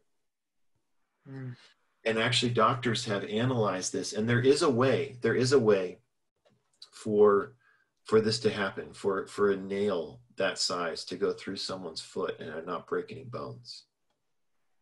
So they drove this nail through his foot, and he would push up on that and pull on the other two. And every single time when you put a nail through your wrist, it goes in a claw motion and it's paralyzed like this. But when you twist it, you've got to pull it and twist it every single time you pull up. It's not just, this isn't a pull-up bar, okay? Your wrist is actually twisting as you're pulling and it's rubbing against the nail. Okay, so he did this for 3 hours. And for 3 hours, he's judged by man. And we're going to get into this more next week. But for 3 hours, he's judged by man. And man just sits there and mocks him. They just mock him. And then at high noon, bro, I don't know about you, but if I just crucified this guy and I'm sitting there mocking him and I'm laughing at him, and it's high noon, bro, that means the sun is at its highest point. And all of a sudden, the sky goes black. Bro, have you ever seen a black day at high noon. Never. Bro, that's a crazy sight. That's a crazy sight. And I don't know, man, if I was one of these guys, I would be freaked out. I'd be like, who is this guy? And so at this point, all of the sins of the world, bro, there is nothing that we will have no idea what he went through at this point. Yeah. We'll have no idea. But all the sins of the world were placed on him. Yo. And so this is going to be more of the spiritual aspect that we're going to get into next week. What's happening during this time. And for the next 3 hours, he's judged by God. Yeah. So he's on the cross for a total of 6 hours. And actually, it says in Deuteronomy that anybody who is hung on a tree, they need to be taken down, okay, before the sun goes down. So they were on a time crunch. And so this is why in John 19, when they went to go break their legs so they couldn't push up anymore to breathe, it speeds up the process. Yeah. But the Lord was already dead. At this point, I'm going to hand it off to Nathaniel, and he's going to talk about a lot of the interaction that happened on the cross with the thieves and stuff like that. You know, as the nail goes into the wrist, it would hit a particular nerve. And so it resulted in a great deal of additional pain.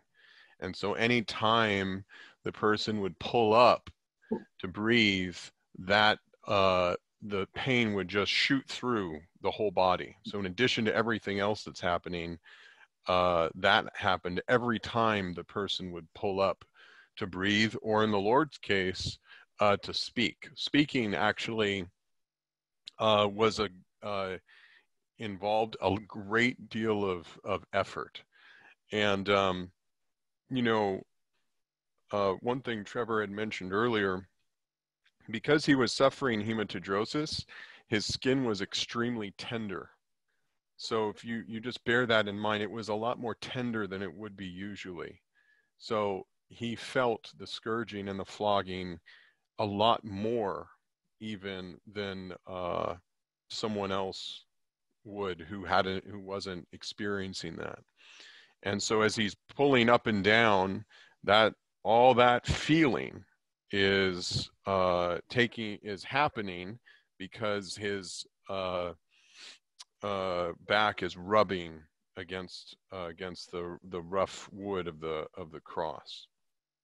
So it's interesting. One of the things that he says, one of the first things actually, is in Luke 23:34.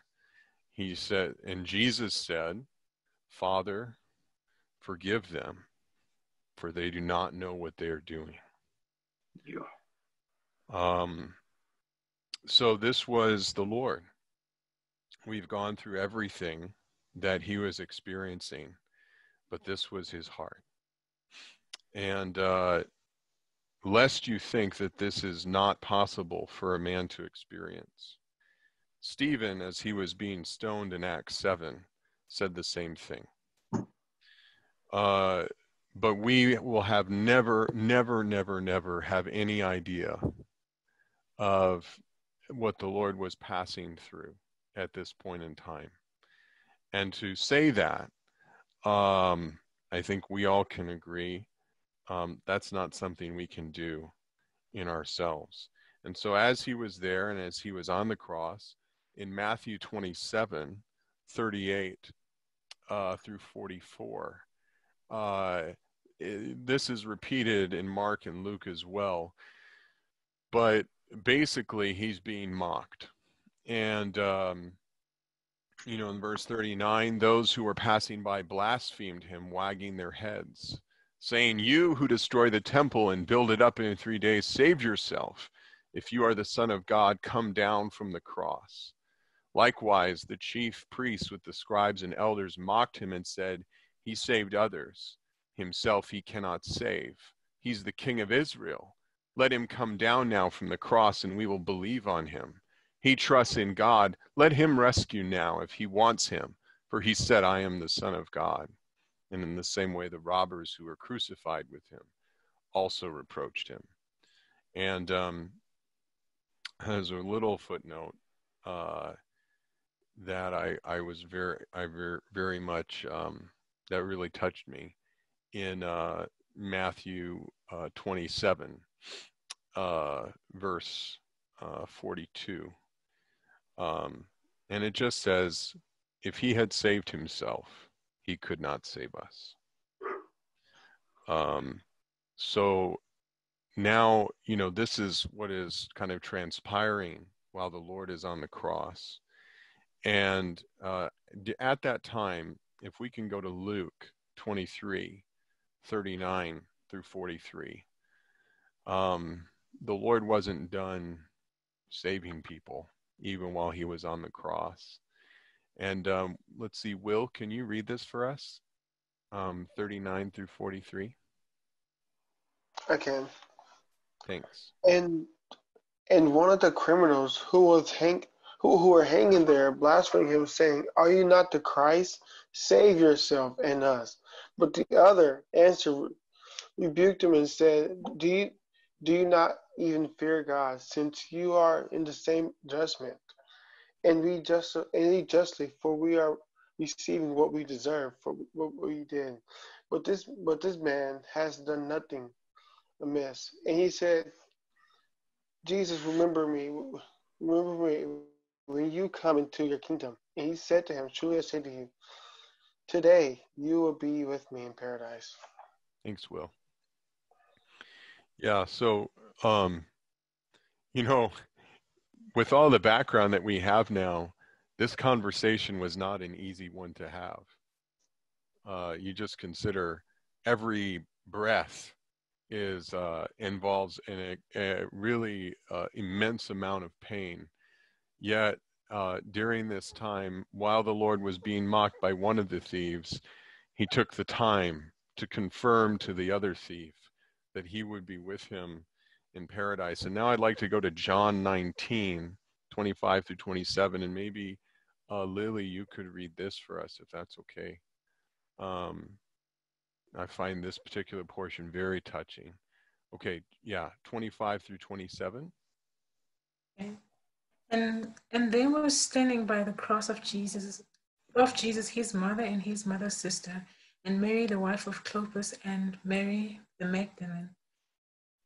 His mother and the disciple whom he loved standing by said to his mother, Woman, behold your son. And he said to the disciples, Behold your mother. And from that hour the disciple took her into his own home. You just consider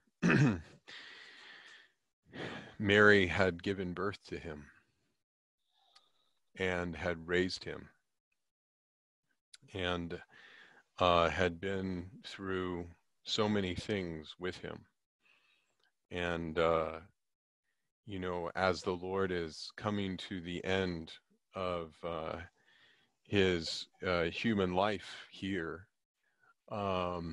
he takes the time to take care of his mother, to take care of the woman who was the vehicle for him being able to enter into the world. And he ensures that before he goes, she will be taken care of by John, the disciple whom the Lord loved. And Trevor just pointed this out to me, but when Simeon was blessing Mary in Luke chapter 2, he said in Luke 2:35, maybe we can look at that.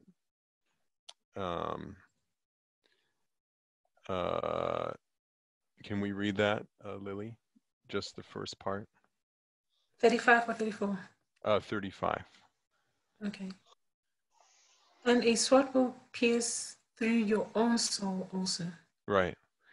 So this is what happened. You know, obviously Mary had brought him forth, and she was experiencing something to watch the Lord on the cross.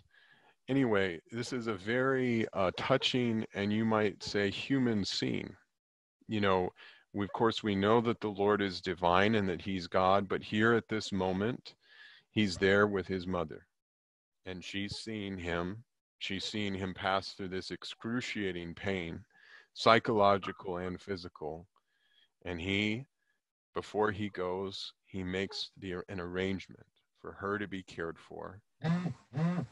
And uh, at the same time, she's there and she's watching him pass through this. And so there's a few other interactions, but we're going to save those for next week because they apply a little bit more on the spiritual side. So the last one I'm going to talk about is in Luke 23, 46. And this was just as towards the end, at the end of the 6th hour, and crying with a loud voice, Jesus said, "Father, into your hands I commit my spirit." And saying this, he expired. So that was, I think that brings us to the end of the Lord's, the interactions that the Lord was having, the speaking that he had on the cross. And I believe Trevor and Guillaume will have some conclusion for us.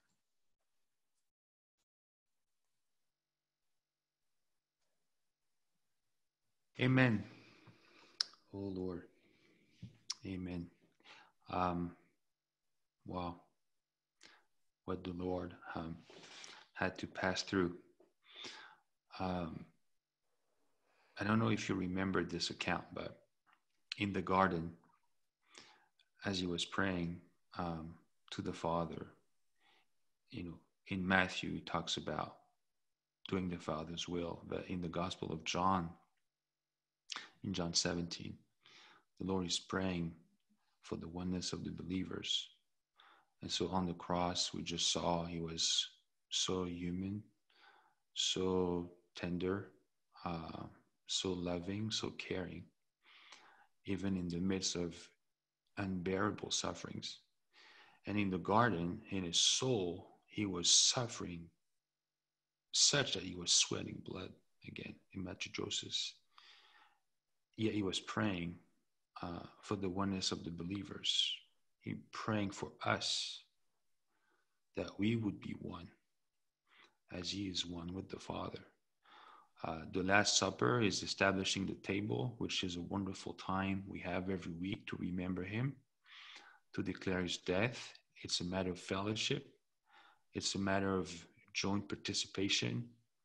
It's a matter of being one with one another, one with the Lord, one with the Father. This is the real worship that the Father is seeking after.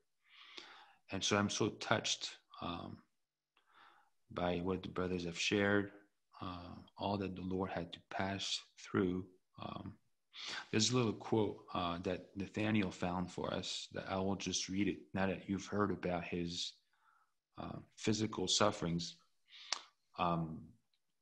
He sent it to us this morning. It's from, I'm not sure I will pronounce this correctly, but it's from Wust's World Studies. Wiest. About the Lord. Wiest. Wiest. Thank you. Yeah. I knew this would be a problem. Wiest Word Studies. Thank you. Yeah. The Lord was overwhelmed with sorrow, but his first feeling was one of terrified surprise.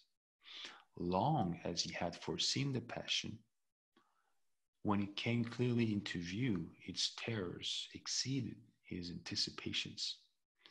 His human soul received new experience. He learned upon the basis of the things he suffered. And the last lesson of obedience began with a sensation of inconceivable awe, horror. With this there came another that of overpowering mental distress. So he was distressed. And so when we read these verses, like the brothers have shared, we may not be so touched by them.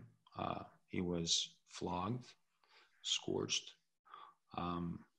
He really had to go through a lot. And every time, the whole time, he had us in view. Amen. Willingly, he endured the cross, despising the shame. He had this joy set before us, and we are the joy that he was looking at as he was suffering.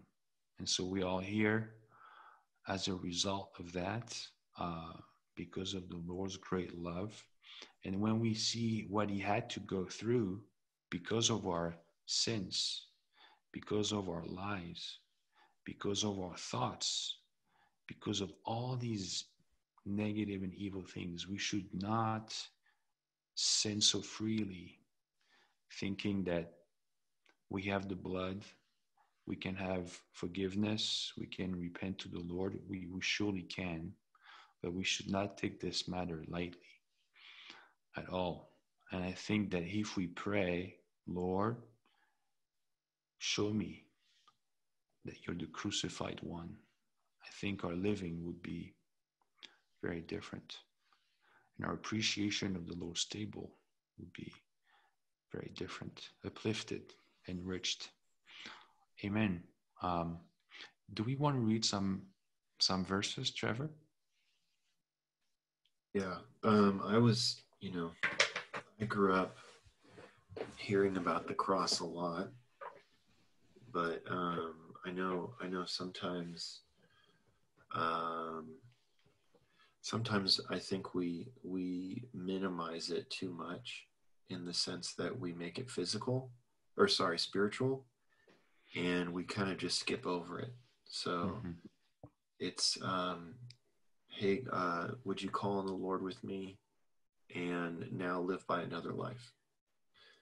And, I asked a brother once, I was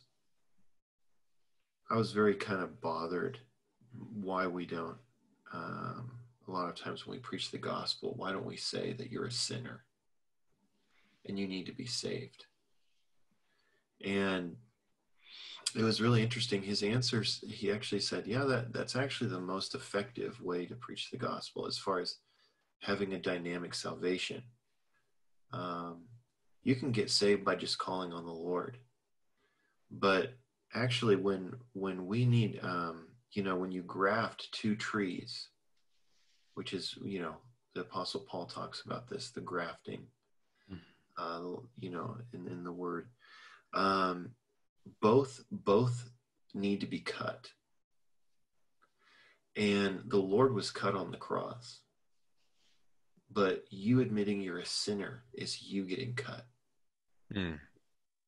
And if you try to graft a tree without cutting it, it might latch on, but it won't be that dynamic. It will not be that I'm not going to say effective. The person can get saved. Don't get me wrong. There's actually no verse in the Bible that says that you have to say that you're a sinner to get saved. But at the same time, we do a little bit of an injustice by the way we preach the gospel, that the person doesn't have a deep salvation experience. And so, the thing is, when I came into the church life, I grew up hearing about the cross almost every week. And then I was just told to be good. So obviously the wealth of knowledge that I received after coming into the church life changed drastically. But one thing I never heard growing up is that Psalm 22 was what the Lord was thinking when he was on the cross. And I was completely blown away. So I immediately jumped over to Psalm 22, which is what we're going to do now. And I read Psalm 22 and I just started weeping because it was an experience that I'd never had before. And we just felt we didn't really know how to end this or conclude this. So we just kind of decided that we would read parts of Psalm 22. And I don't know what Jews think when they read this, to be honest with you. It's so blatantly obvious, but you know, the veil still lies on their heart. And so let's jump to verse 12. We're going to start with, you can read the whole thing on your own. I mean, you can see in verse 1, my God, why have you forsaken me? This is clearly not, well, if you read this, you'd realize really quick, this is not David. I know David's writing this, but he never had the experience that we're going to read. So can I get, who do we got? I'll just go back to Gerard, bro. Can I get you, Gerard, unmuted? Sure. Can you read 12 through 18? Okay. Many bulls surround me. The mighty bulls of Bashan encompass me. They open their mouth at me like a ravening and roaring lion. I am poured out like water, and all my bones are out of joint. My heart is like wax. It is melted within me. My strength is dried up like a shard, and my tongue is stuck to my jaws. You have put me in the dust of death, for dogs surround me. A company of evildoers encloses me. They pierce my hands and feet. I count all my bones. They look, they stare at me. They divide my garments to themselves, and for my clothing they cast lots. Okay, so when did David ever go through that? Yeah, I don't know, bro. I don't think he ever went through that. He didn't. So this psalm is, divinely inspired by the Spirit through David, and David wrote this down. And a lot of times we'll read the Gospels and we're reading the outward situation, and we're reading what's going on. But what was the Lord thinking? Because he wasn't saying very much. And you can really touch the depth of the Lord's heart when you read Psalm 22. And so one thing I want to encourage you guys to do is to go read Psalm 22 on your own, and just turn to the Lord and open to him. I mean, it says, my heart is like wax. It melts within me. So as he's going through this physical suffering, his heart inwardly is just melting. And actually, one of the things that the Israelites were supposed to do in Egypt was they were supposed to eat all the head, the legs, and the inward parts of Christ. So there were 3 parts of the lamb they were supposed to eat, and one of them is the melted heart within him. And so this is something that we need to experience. And again, I don't think that we'll treat the Lord and we will treat sin as lightly as we do sometimes. I'm totally guilty of this. But if we really see the crucified Christ and we really see what he went through on the cross, I'm not going to be so flippant in my way of doing things. I'm not just going to say, oh, I can just take the blood. It's okay. Just take the blood. It's fine. Because it's not fine. And actually the Lord, for that one sin that you did, the Lord went through all of this. And so this gives great meaning to Galatians 2:20, that God loved me and he gave himself up for me. Amen. He went through all of this for me. And so we need to personalize this. Every single time he got hit with one of these cat of 9 tails, it was to heal me. Okay, that being said, I want you to read the last 2 verses of this chapter, because it's incredible. I love how this ends, because it's talking about you, Gerard. A seed will serve him. That which concerns the Lord will be told to a coming generation. They will come and declare his righteousness to a people yet to be born, that he has done this. Wow. Bro, you're the seed. Amen. You're the seed that will serve him in the Amen. coming generation, that he has done this. Amen. Bro, you're going to declare this to the whole world, that Hallelujah. he has done this, bro. Hallelujah. Yeah. So this is, I've got, the last thing I want to share with you all is when I was getting into this over the last couple of weeks and I was reading all of this stuff, I know, and Nathaniel and stuff, I've been getting into this stuff for a couple of years, and getting into it again, I just kind of opened to the Lord and I asked him, this time, what do you want me to get out of it this time? And it's something that I wanted to share with you all at the end here. The verse that just kept coming up in me the more I was getting into this is a combination of the end of 1 Corinthians 6:19 and the rest of verse 20. And it ends like this: you are not your own. You are not your own. And those words really really affected me this week, that I'm not my own. Do I really understand that I'm not my own? Yeah. Do I think I'm my own? I think I get to make the decisions.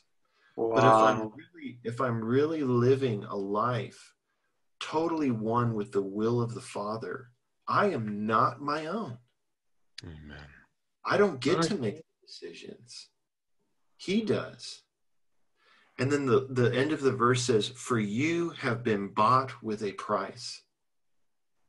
You are not your own because you've been bought at a price. And the price is everything that we went over today. And so much of it is stuff that we'll never be able to experience. We'll never know what the Father and the Son went through on the cross. We have no idea. But I know that it was a price. It was a big price. So now, as a believer, what am I supposed to do? I need to pick up my cross and follow him, because I am not my own.